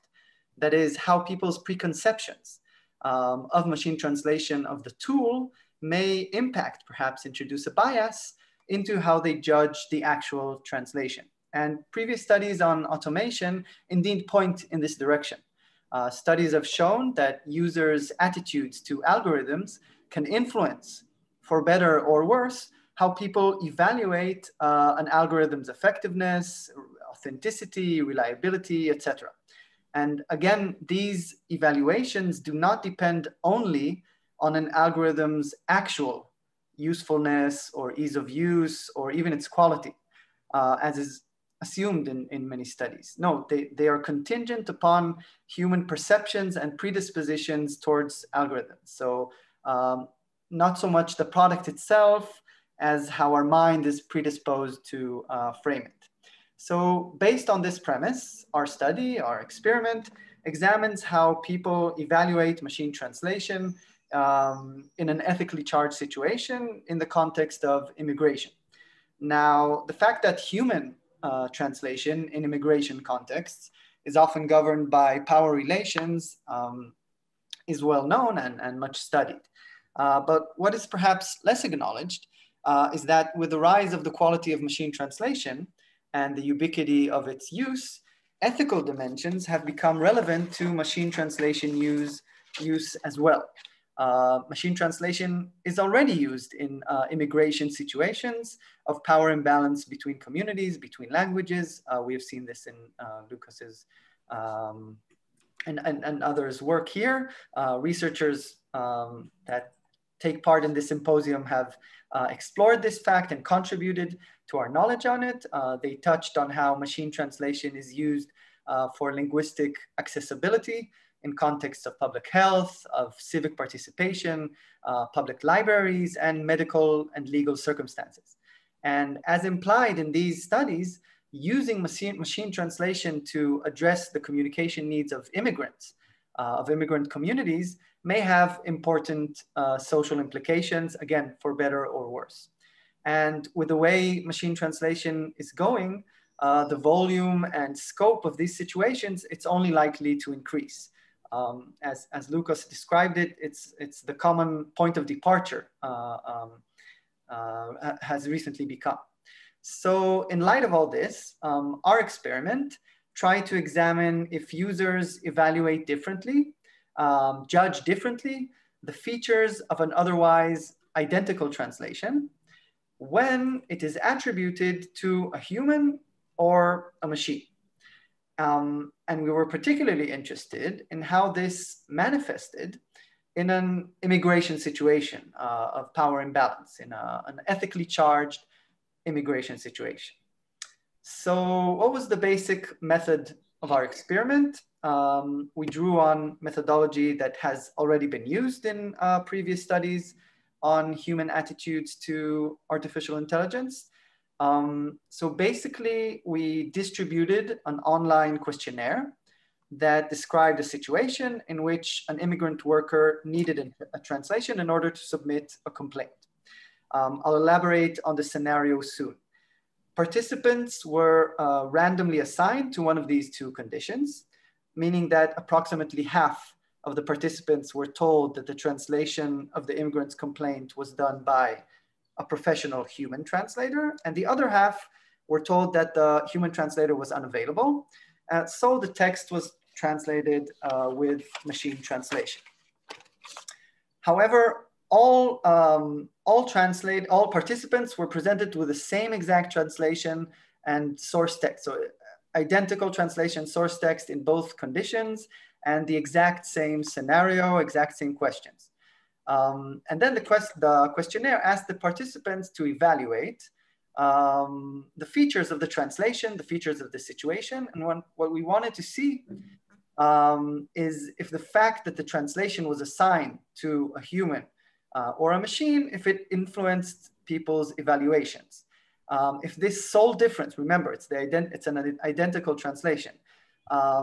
If the sole difference led them to evaluate differently an identical translation only because of their preconceptions of machine translation and human translation. So just a few words about the scenario itself. Participants were presented with a situation in which an immigrant worker in Israel was assaulted by security guards due to misidentification. And in order to request compensation, he needs to provide an official letter in the local language, in Hebrew. Because he doesn't know the local language, he writes his complaint in basic English, which then needs to be translated into Hebrew for the village officials. Our sample included more than 280 participants that took part in the survey. You can see before you some of the demographics. Perhaps most relevant to us are the last two lines. We're talking about mainly lay users, which means no professional experience in translation, but also a smaller portion of people with previous experience in translation. So this allowed us to compare the two groups. Also worth noting is that most participants were highly fluent in both source and target languages. They knew English, they knew Hebrew well, so they could actually compare the source text and the translation when they evaluated the translation. A methodological note, this identical translation that was presented to all participants was done by Google Translate. Remember that we needed the translation to plausibly pass also as a human translation for the condition for the participants who were told that the translation was done by a professional human translator. So the original English message had to be fairly simple in terms of syntax, in terms of word choice, and the source text also had to be somewhat fine-tuned, pre-edited, so the translation produced by Google Translate won't have any grammatical errors or lexical peculiarities. So it would plausibly pass as a human translation. But this basic English, it should be said, also made sense in our scenario. It was realistic. It corresponded with the level of English proficiency of most immigrant workers in Israel. So it made sense that the complaint would be written in that basic English. So now, how did we ask people to evaluate the translation? So we decided to base our criteria on three basic categories. In the first category of evaluation, we asked participants to evaluate the accuracy and reliability of the translation.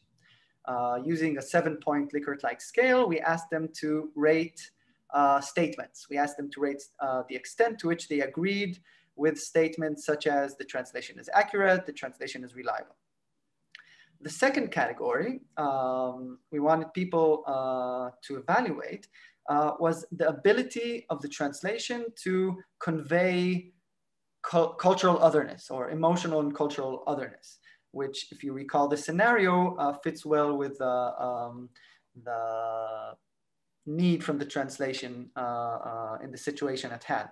So we asked participants to rate, again, from 1 to 7, statements such as the translation succeeds in conveying the immigrant workers, the immigrant was named L, the immigrant workers' feelings.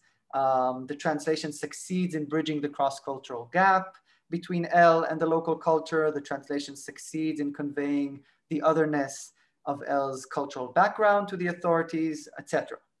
For our third category, which you see before you, we asked participants to evaluate the translation's functional effectiveness in the situation at hand. And by this, we mean the extent to which the translation is expected to help the plight of the immigrant in need of the translation. So we asked participants to rate statements such as the translation may help L in terms of the treatment he receives from the village officials. The translation may help El receive what he wants. The translation may help El deal with the situation he got involved in. So these were the major criteria, but we also asked participants if they felt the need to reshape the original message and introduce changes to the translation in order to help the immigrant worker in need of the translation. So in other words, if they felt the need to intervene and post-edit the translation. So we were interested not only in what people think about the translation, but also how may they suggest to act with regard to the translation. And again, we wanted to see if all these evaluations and beliefs were different when this identical translation was told to the participant that it was done by a machine or was done by a human translator. One last thing before I present the results of our experiment. When a translation is attributed to an algorithm, to automation, there's another important dimension that needs measuring. Scholars have demonstrated that when people evaluate a technology, when they evaluate AI or other technologies, they're influenced by their previous expectations of that technology. In other words, whether the performance of that technology was seen to exceed expectations or fall below expectations. That influences how they eventually evaluate the quality or other features of the technology. So in our experiment, we also checked the extent to which people were positively or negatively surprised in order to see if this played a role in determining how people actually evaluated the translations. So what were our results? I won't go into the details of the statistics. We're glad to send a full article to anyone who is interested. It's forthcoming in the journal New Media and Society. What we generally found was, so first of all, assigning the translated text to an algorithm or a human indeed influences participants' perspectives on the translation. Okay, the mere knowledge or assigning the translation to a human or a machine influenced what people thought of the features of the translation. Generally, people tend to exhibit a negative bias to the machine translation product and assign its features with lower evaluations. All evaluations of the translation, again, once the effect of prior expectations was taken into account, were significantly lower in the machine translation condition. The accuracy and reliability, the ability to convey emotional and cultural otherness, the functional effectiveness in helping the immigrant worker that needed the translation, all these were evaluated lower when the translation was attributed to a machine. And remember, it's an identical translation. We also found that the degree of positive surprise from the machine translation product influences the eventual outcome of people's evaluations. Okay, the prior expectations and how people were positively surprised also influenced how people evaluated the translation. I will get to this, I will elaborate on this soon.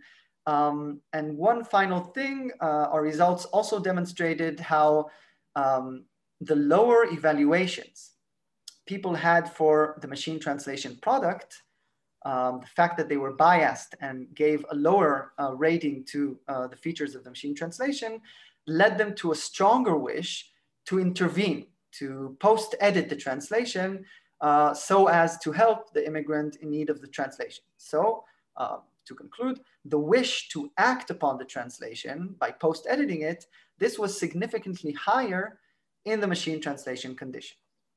So before I conclude this part, let me say one thing about the effect of prior expectations and what happens when these expectations are disconfirmed.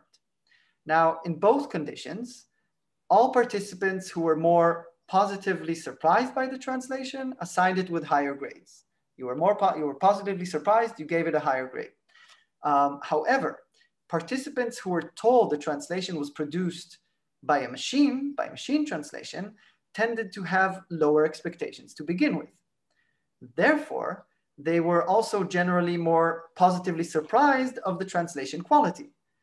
And this positive surprise that they had, that led them to a higher rating, diminished the negative effect of their bias against the machine. So the positive surprise lessened the particular negative effect that attributing the translation to the machine had on their evaluations.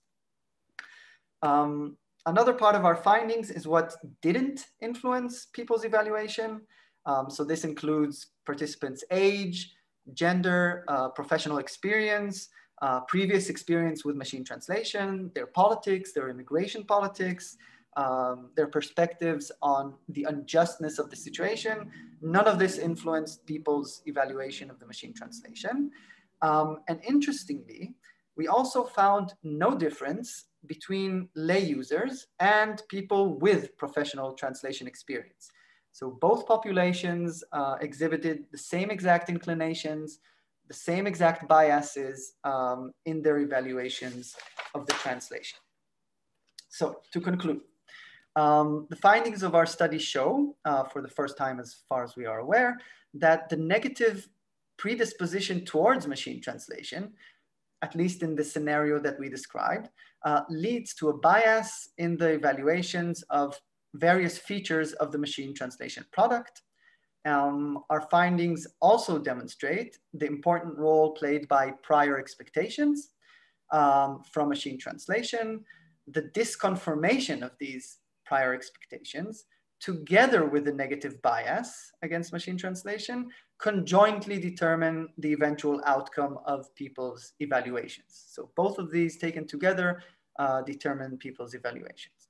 So of course, future research is still needed, particularly to determine in what ways might this lack of trust in machine translation influence communication and in the various situations that we heard throughout this symposium, the various situations in which machine translation is used.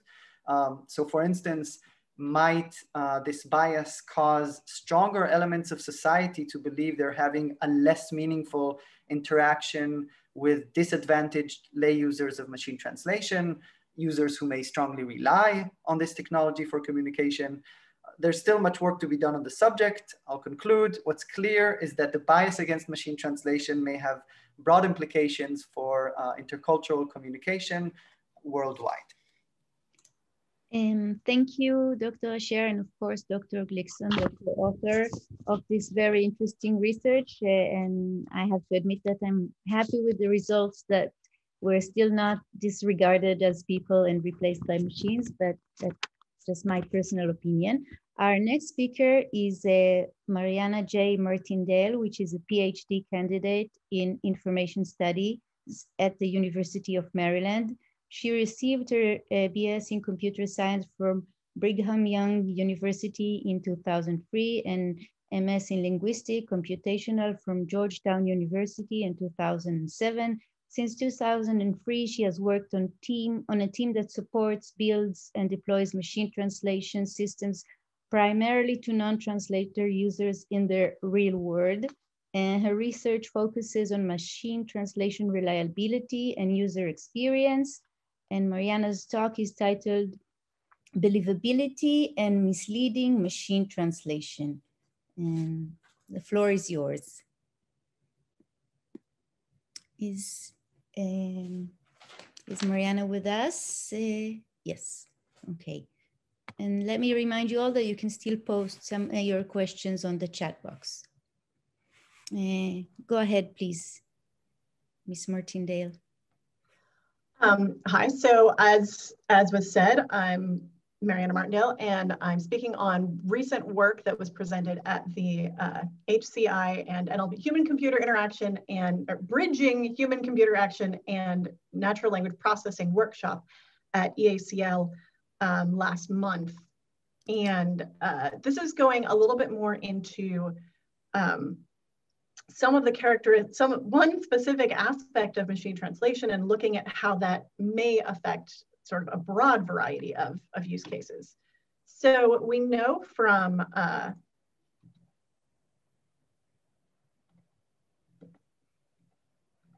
PowerPoint is not cooperating with me. Hang on a second.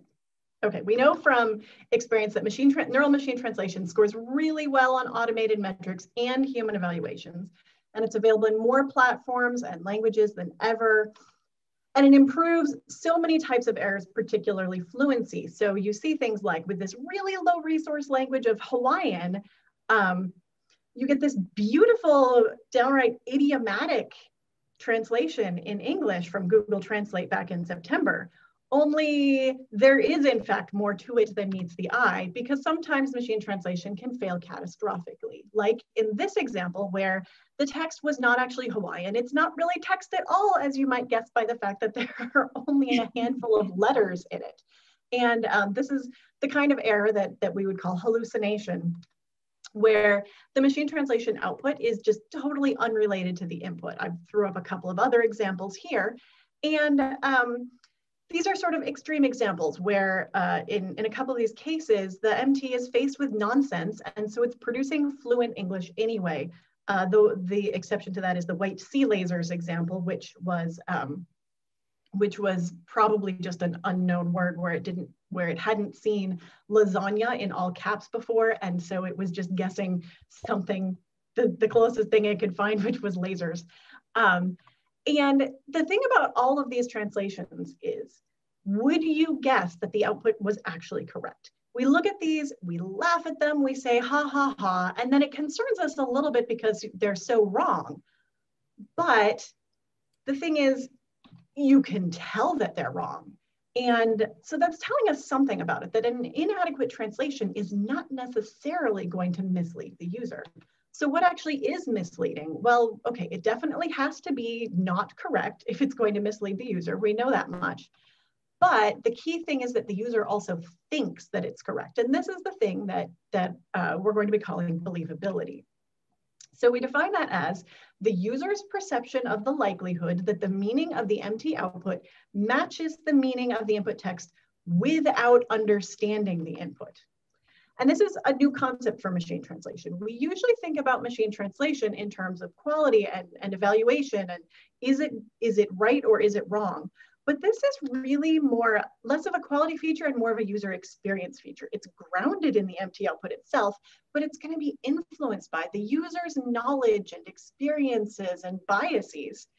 So let's hone in on that and try and figure out some of these things that might influence it. Intuitively, we know that it's going to be features that the user can recognize without understanding the source.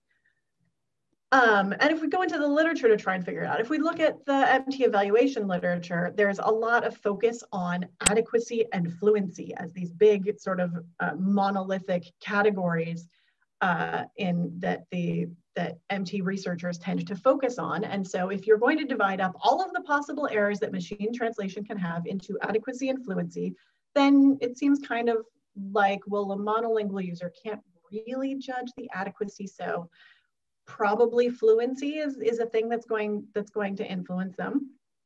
If we branch out a little further into the credibility literature, there's a few different kinds of credibility. There's source credibility, which in this case would be, for example, the provider of the MT, whether it's Google or Microsoft or whoever, and the medium credibility, which is related to how people are actually experiencing the machine translation, for example, the user interface. And those things are probably relevant in real deployed situations.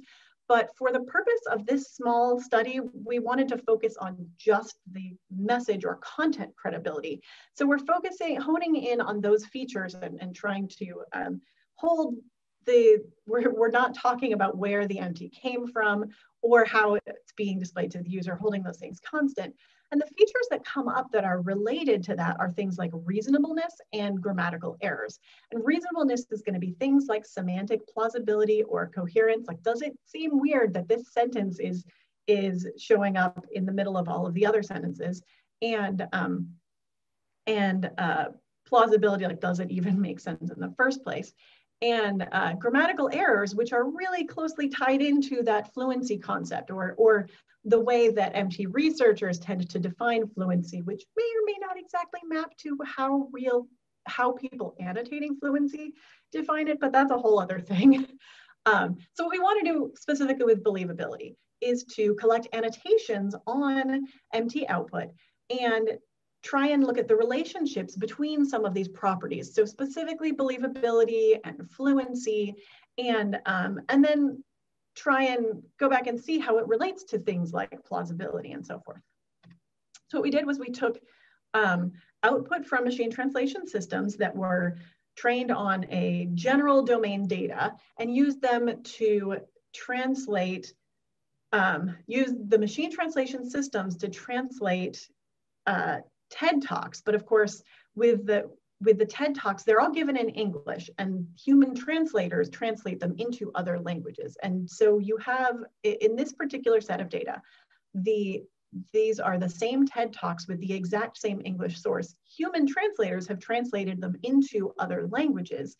So they're lined up across these languages, which makes it an interesting comparison to look at, because the underlying content and subject matter is going to be the same across all of these different kinds of text that we're using. But we are cheating a little bit by using source text that's actually human translations and sending those translations back through machine translation into English. But because we're really just looking at these specific properties, the hope is that some of the translation ease effects and so forth will even out across them. So why these specific MT models? We want to produce the full spectrum of adequacy, believability, and fluency levels. So we don't want to use the best possible optimized to this data machine translation. We want to use something that's going to actually make enough errors that we can compare against each other. So we use a variety of languages and different training data sizes and model performance, and which is shown in the table here, to ensure that we're actually going to get some interesting examples to look at. But the other thing is, that means that the distribution of each of these individual labels is not going to be something that's really relevant or would generalize to other MT systems. So I'm not even going to mention it. The thing we're really focusing on is the relationships between these labels. So the annotators in this case are salaried translators, which is going to sound weird, since the whole point of this is to talk about how users that don't know the language are reacting to machine translation. The reason why we did this, and I'm going to explain how we set it up so that works in a second. The reason why we did this is that we had access to them, and that they would give more attention to detail than crowd workers that are being paid by the example. And the fact that they have a similar background to each other gives us good annotator agreement. There are good things and bad things about this. As an initial study, it's good to have that similar, but as I mentioned before, this is something that's probably going to be subjective and vary by users. So it's really important in future work to try this across other different backgrounds and get some and find out how different kinds of users react to these things. But as an initial study, this gets us at least gets it started. And so what we had them do is take 2 passes through blocks of text from these TED Talks in order. And the first pass through, they would look only at the MT output. So they didn't get to see the source at all. So this is the part that's simulating not knowing the language, because they just don't get to see it in this case. And they were asked for each segment to rate the fluency and the believability of it. And then they go back through the same chunk of segments and are shown both the source and the MT output, and are asked to score the adequacy for it. So the first time through, they're sort of predicting what the adequacy is going to be. And the second time through, they are actually rating it given the input. For analysis, we're going to do a little bit of quantitative. We're going to do a fair amount of quantitative and a little bit of qualitative to sort of pin down and dig down into the details here. So I'm going to throw up some pie charts, and the key thing to notice on these pie charts. Mariana, just wanted to remind you that you have 4 minutes tops. Yes. Okay. Yeah, that's fine. So these are out of all of the ones that are not adequate, the ones that are not correct, how many of them are actually misleading? And we see across these three languages that that it's a little, it's closer to, these numbers are closer together than I would have predicted actually across these different values. About 3/4 to 4/5 of the time that there is an error, the user would guess that it is an error and not actually be misled by it. So the good news is that a lot of the time the users wouldn't be misled. The bad news is that's still a big chunk of the time that users would be misled. And what's really interesting is that the highest quality model, the Arabic, had fewer translations that were inadequate total, but of those translations, slightly more of them were misleading, which is really interesting. When we flip that around and look at, of the translations that are correct, that are adequate, how often would the user not believe it? How often are they not believable? And these numbers are much closer together.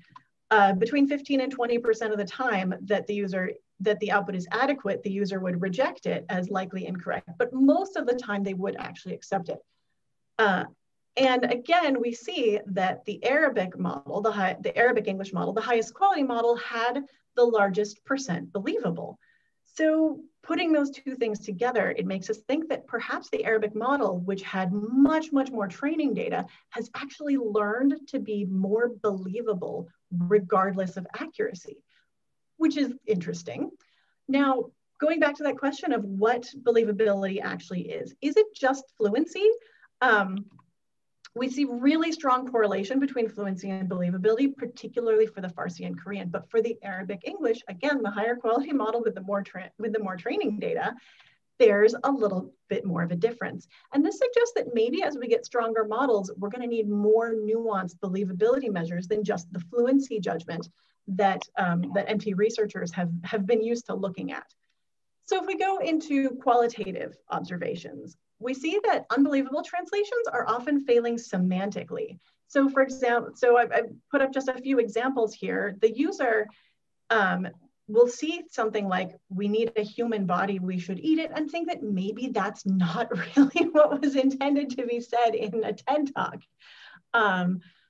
But when we get to the translations that are disfluent, so we would expect them to not be believable. They are still believable when they are making some of these only making these grammatical errors and not making semantic errors. So these are function words. These are sometimes the kinds of errors that you might expect, say, a non-native English speaker to make.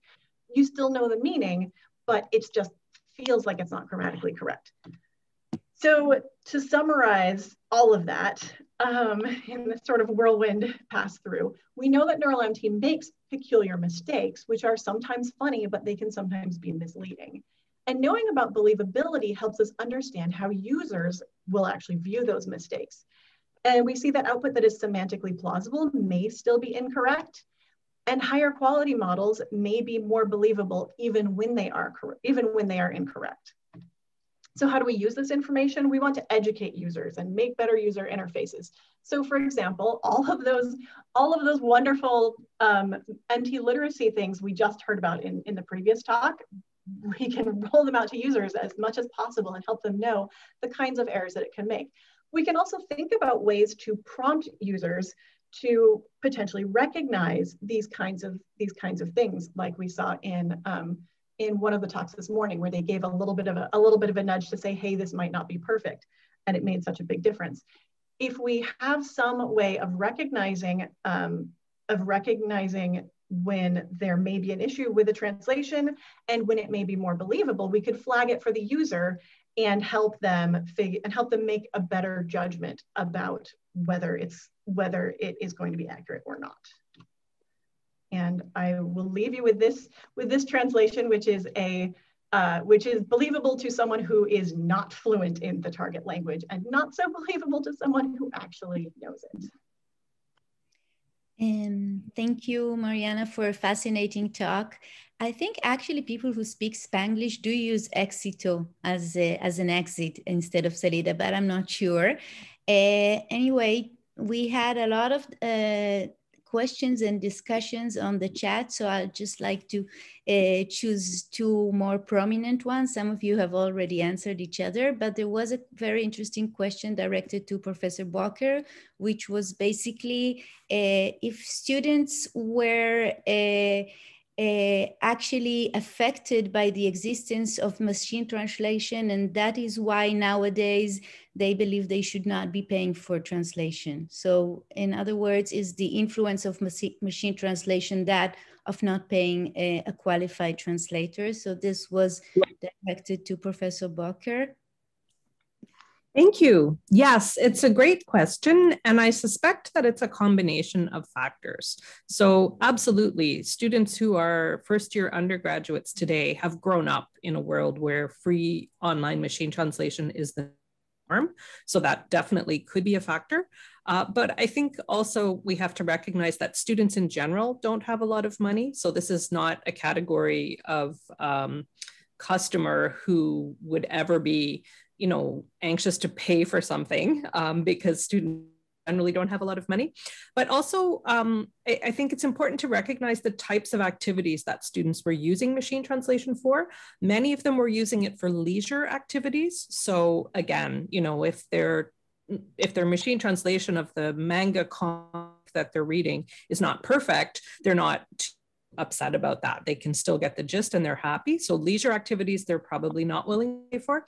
And also they were using it for their coursework. So there may have been a little bit of hesitation around the idea of, paying someone else to essentially do their coursework. They may have, we're constantly drumming into them, academic integrity and plagiarism things. So that also could have been a factor. Students are perhaps a special category for many reasons. So I suspect it's a combination of factors why they weren't interested in paying for professional service.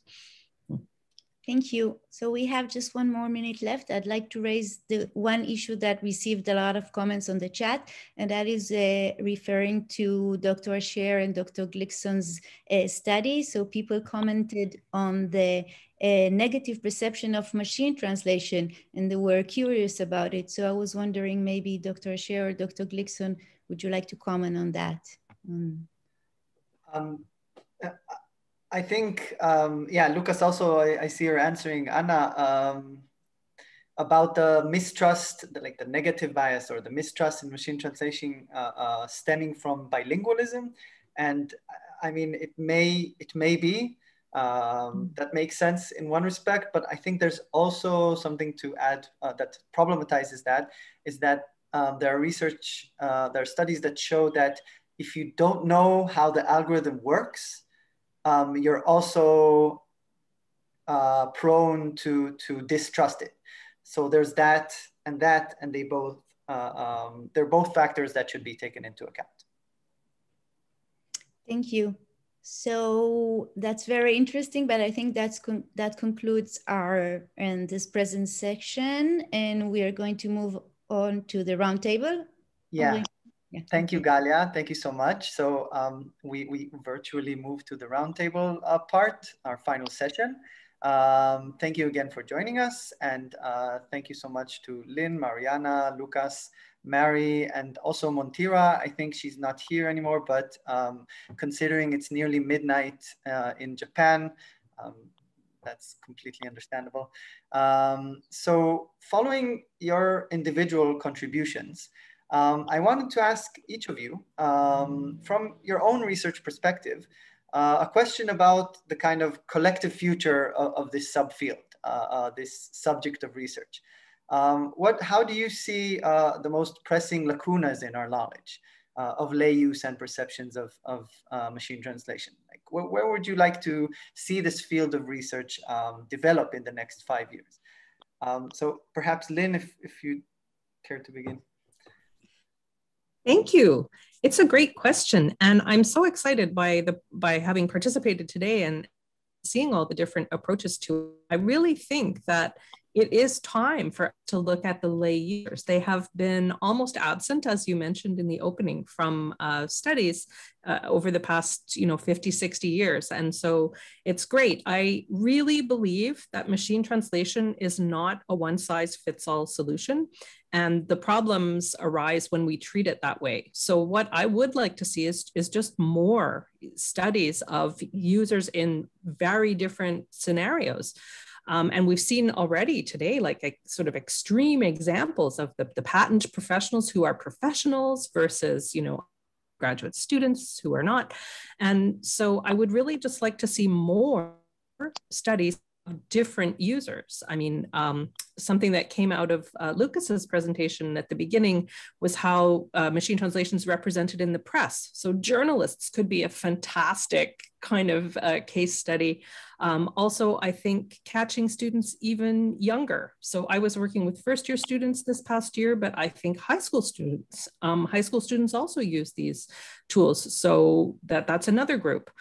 That there are almost an endless number of possibilities, and just having more lay user studies would be fantastic as far as I'm concerned. Mariana, would you like to also add perhaps? I would underscore everything Lynn said. I think that a lot of what basically, I mean, the big summary would be more of everything we saw today. So a lot of looking at specific use cases, looking at how people are actually using it in their lives, and sort of looking at the connection between and the interactions between how the characteristics of the user and the characteristics of the use case of why they're using it and the characteristics of the MT itself come together in interesting ways. And like we've seen in all of these examples today, and trying to take the next step on that to say, okay, now that we've seen all of these properties of use cases and users and whatever, are there ways that we can improve, we've heard about improving the user's understanding of it. Can we improve the way that machine translations are presented to users to help them interpret them better? We even heard a little bit about one of the examples of that in one of the other talks, and to really help guide them to understanding better with and without training. So yeah, mostly all of the above, all of everything we've done. Keep doing more. Lucas, would you like to also perhaps comment on the collective future of the field? Yeah, so I agree with all of that. I think we need more of these studies. And one thing that struck me doing this research is that is how much I think we all have to learn from lay users, because we say lay users, but it's lay from our perspective, right? Because quite often there will be highly specialized professionals in their own areas who will not have the knowledge of languages and linguistics that we would, but would have this very enriching knowledge of their fields that we need as well to understand how communication works. And one specific detail that I think struck us in analyzing these results is the difference between translation and interpreting. Sounds trivial, I would say. And we often, correct everyone. Oh, that's interpreting. That's not translation. I wonder if that's starting to change, and I wonder the role of technology in that as well. Because some of the examples that we came across, the immigration officer typing a sentence into Google Translate and then trying to read that out loud, and the technology itself and how it's translation at the core, but then there are all different aspects of speech involved in that. I wonder what technology is doing to that difference that we deem quite, fixed between translation and interpreting. And I wonder if carrying on convincing so-called lay users about that difference is a losing battle. I wonder, that's a question that I have been asking myself. So more collaboration, I think, between interpreting research and translation research. And this, there's a huge body of work on public service interpreting and the role of, the interpreter as a conduit in different situations. And I think we need to marry up these different areas a bit more, which is something I would like to see. Thank you, Lucas. You convinced me. Mary, would you like to also comment? Yeah, I think that we're in the situation right now that the internet was, excuse me, at the beginning. So at the beginning, everybody was concerned with the technology. All of the conferences, they talked about the technology of the internet. I read a description from a researcher that he would go to these conferences and talk about the user, and the reception was pretty much like, that's really interesting, let me tell you about the technology. And I feel like in machine translation, we're pretty much at the same place. Like the focus until now has been entirely on the technology, and for good reason, of course. But at some point, somebody needs to come along and say, well, what about how people are using it? Could we take a look at that? And I feel we're on the cusp of that right now. And yes, we can hear you, sir. Excuse me? Anyway, what I would love to see is, I would love to see the emergence of a new field, a new discipline called MT user studies, which would converge the studies being done on translators and the studies being done on lay users, because they're all users of the technology, and as a group, much more different than the technology studies than they are different from each other. Mariana, building on what Mary just said, when you consider in particularly the risks that lay users face, when using machine translation, that many here show the risk of the machine translation product being inadequate. How would you like to see the relationship between us as researchers and perhaps the machine translation programmers, the language industry in general? I mean, should there be a concrete relationship between these stakeholders? So I think a big part of that, in short, yes, I think that there are important relationships. I sort of imagine the ideal collaboration to be the translation studies community, which has a lot of experience in assessing the kinds of risks that can come with the kinds of translations that translators are doing, and the kinds of miscommunications and things like that that can happen in the translation process. And that is going to be really informative experience. And then the MT researchers and developers are familiar with the strengths and weaknesses of the technology. But I think it's really important to also bring in the human-computer interaction and cognitive science and information studies communities to look at, that are familiar with things like how people look for information in general, and particularly in the language they speak, and moving that into, okay, how are they looking for information when they have other languages, and looking at what are technological interventions that may help users to use the translations more effectively. And I think if we can get synergy sort of across all of those fields, then they can feed back to each other in terms of, if we learn that there are certain kinds of mistakes that are going to be more problematic for users, then the MT developers can help guide the MT systems towards not making those kinds of errors, instead of this broad, general, oh, we want it to be good, make it accurate, and not really. We have the technology now that we could really help gear the MT systems to work the way we want, if we had the understanding of the use cases and the users to guide that. So that's sort of the ideal thing that I would see in terms of figuring out what the risk is from what we know about translation, and figuring out how to help it from what we know about the technology and about people as users of technology. Lynn, this connects, thank you, Mariana, for a great proposal. This connects, I think, directly to much of your work on which is applicative, right? I mean, so how would you think the study of lay use, building on what Mariana said, lay use and perceptions of machine translation, where can it be most applicative, and why? Yeah, I was really happy to hear Mariana make connections between, in particular, translation and information studies. I'm a cross-appointed professor between the School of Translation and the School of Information Science, and a lot of my work takes place at the intersection of those two fields.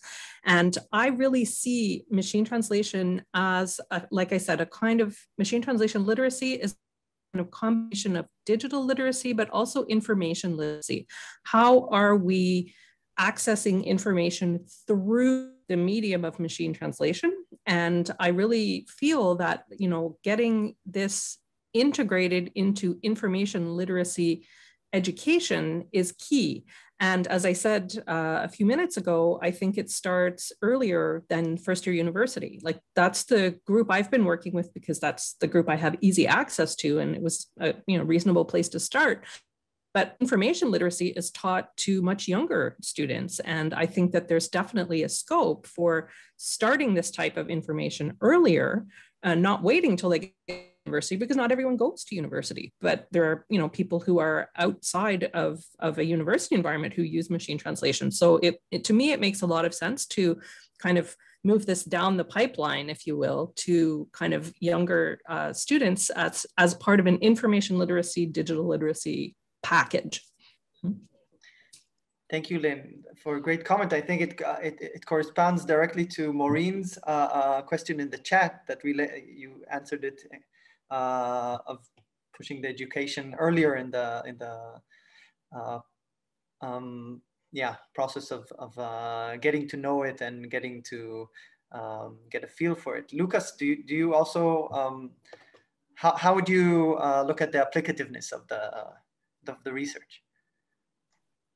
Yeah, I think education is absolutely key, and that is probably the first thing that I would think of. And I think after, thinking of other factors, something that I ask myself is, what do we do about constituencies that are already using it in situations where perhaps it should not be used? And I don't think that we have the frameworks to deal with some of the consequences of this. So when we post something on social media, that might get machine translated on the other end, and we might not be aware of it. So we don't have any control of whether, or the extent to which the user on the other side is translating that. And that has led to a mistaken arrest 3 years ago. There was an example that was in the news. An extreme case, I think it happened only once, but I think it's interesting to make us think, what are the consequences of that situation, of it happening in that context? So I think that there's room for this to be included in policy, for this to be, for that situation to be foreseen, and for that to be included in what we should do should that happen. So I think that there's more room to apply some of these results in that way as well. Do you think this connects to artificial intelligence mediated communication more generally? Because we're talking about the machine translation case study, but really, if we kind of take a step back, we can think of it as part of a amalgam of technologies that are increasingly used and that fit your description. So I think it does, but I think it's slightly different as well, because there's a lot of research on, for example, face recognition and when or not to use it. But the reality is, I can't go online and use a top-notch, face recognition system right now. At least maybe that's available, and I'm not aware of it. But I don't think that the most sort of advanced face recognition models would be at your fingertips and that easily on your phone. But we have a very advanced neuro-machine translation system, multiple fairly advanced neuro-machine translation systems that are available to everyone at all times. So I think that the widespread access to high quality systems is probably something that we see more strongly with machine translation and perhaps some other technologies. But compared to some of the other research that I've seen on AI ethics and so on, they tend to be based on technologies that I don't think are as available and as widespread as machine translation at the moment. Thank you.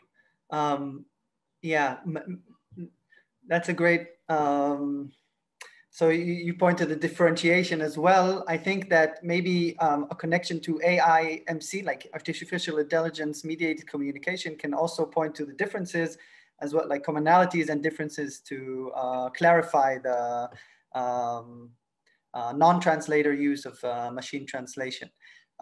Mary, would you want to comment on how the knowledge that's already been acquired in machine translation, in translation studies about the use and perceptions by professional translators, does that inform our study of lay users or non-translator users' approaches to machine translation? Can it be used? Is it part of the field? Yeah, so even though I just said we should have a new field of study that would combine these, I also see a need to make sure that we keep them separate and be very careful about assuming that the needs and ways of using MT of translation professionals would be the same as those of lay users.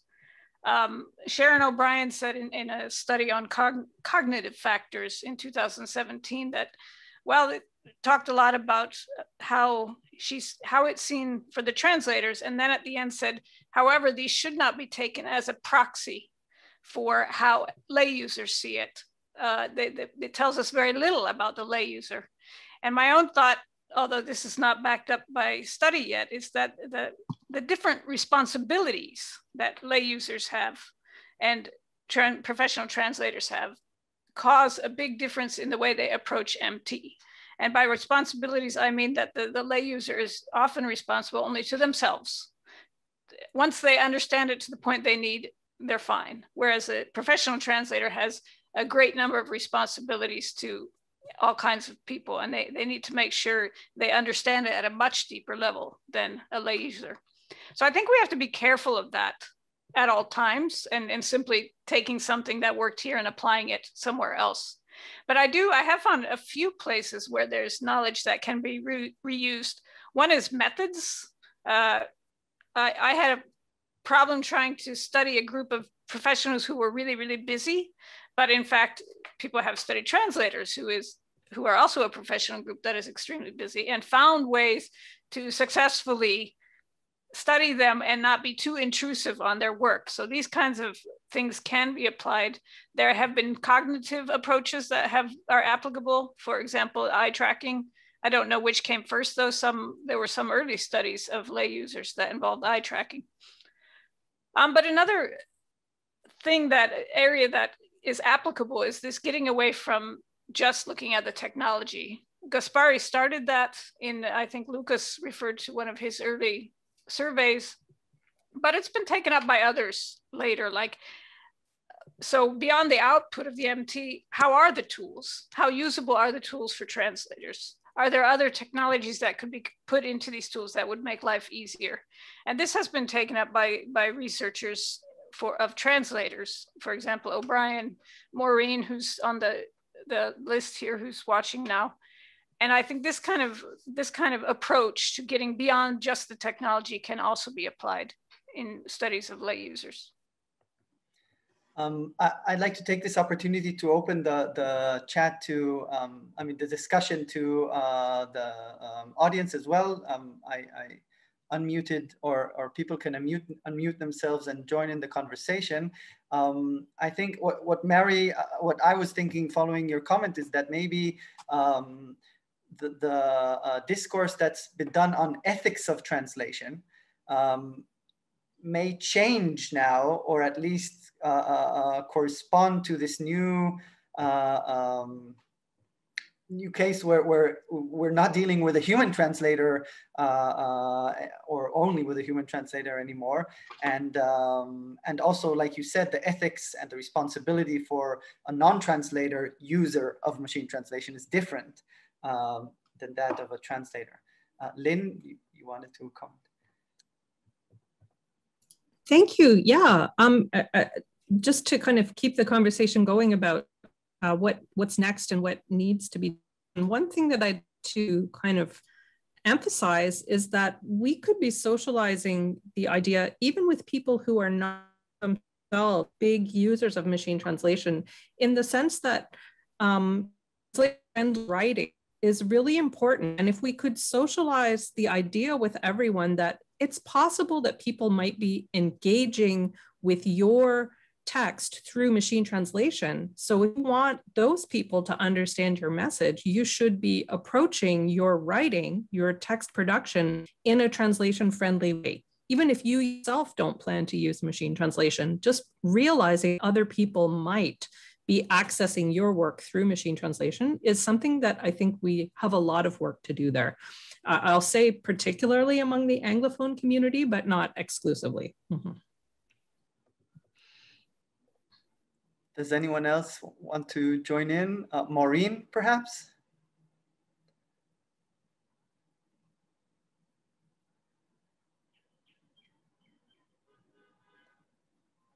I see you on the chat, but okay.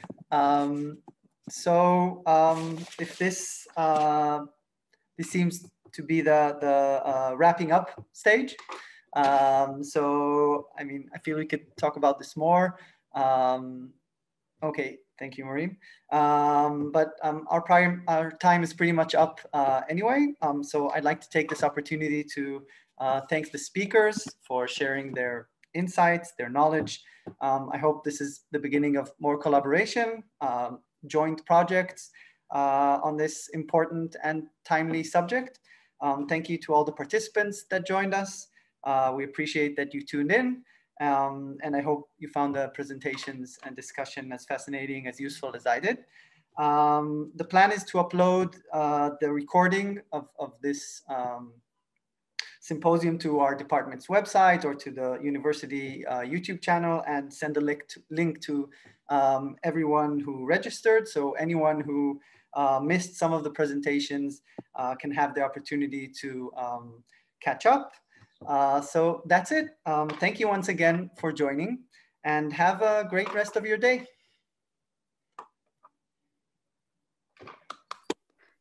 Thank you, Omri, for organizing this event. As you said, I agree, it's the first of its type, and it was time to do it. So good that you took the initiative. Thank you, Mary. Thank you all. Thank you all.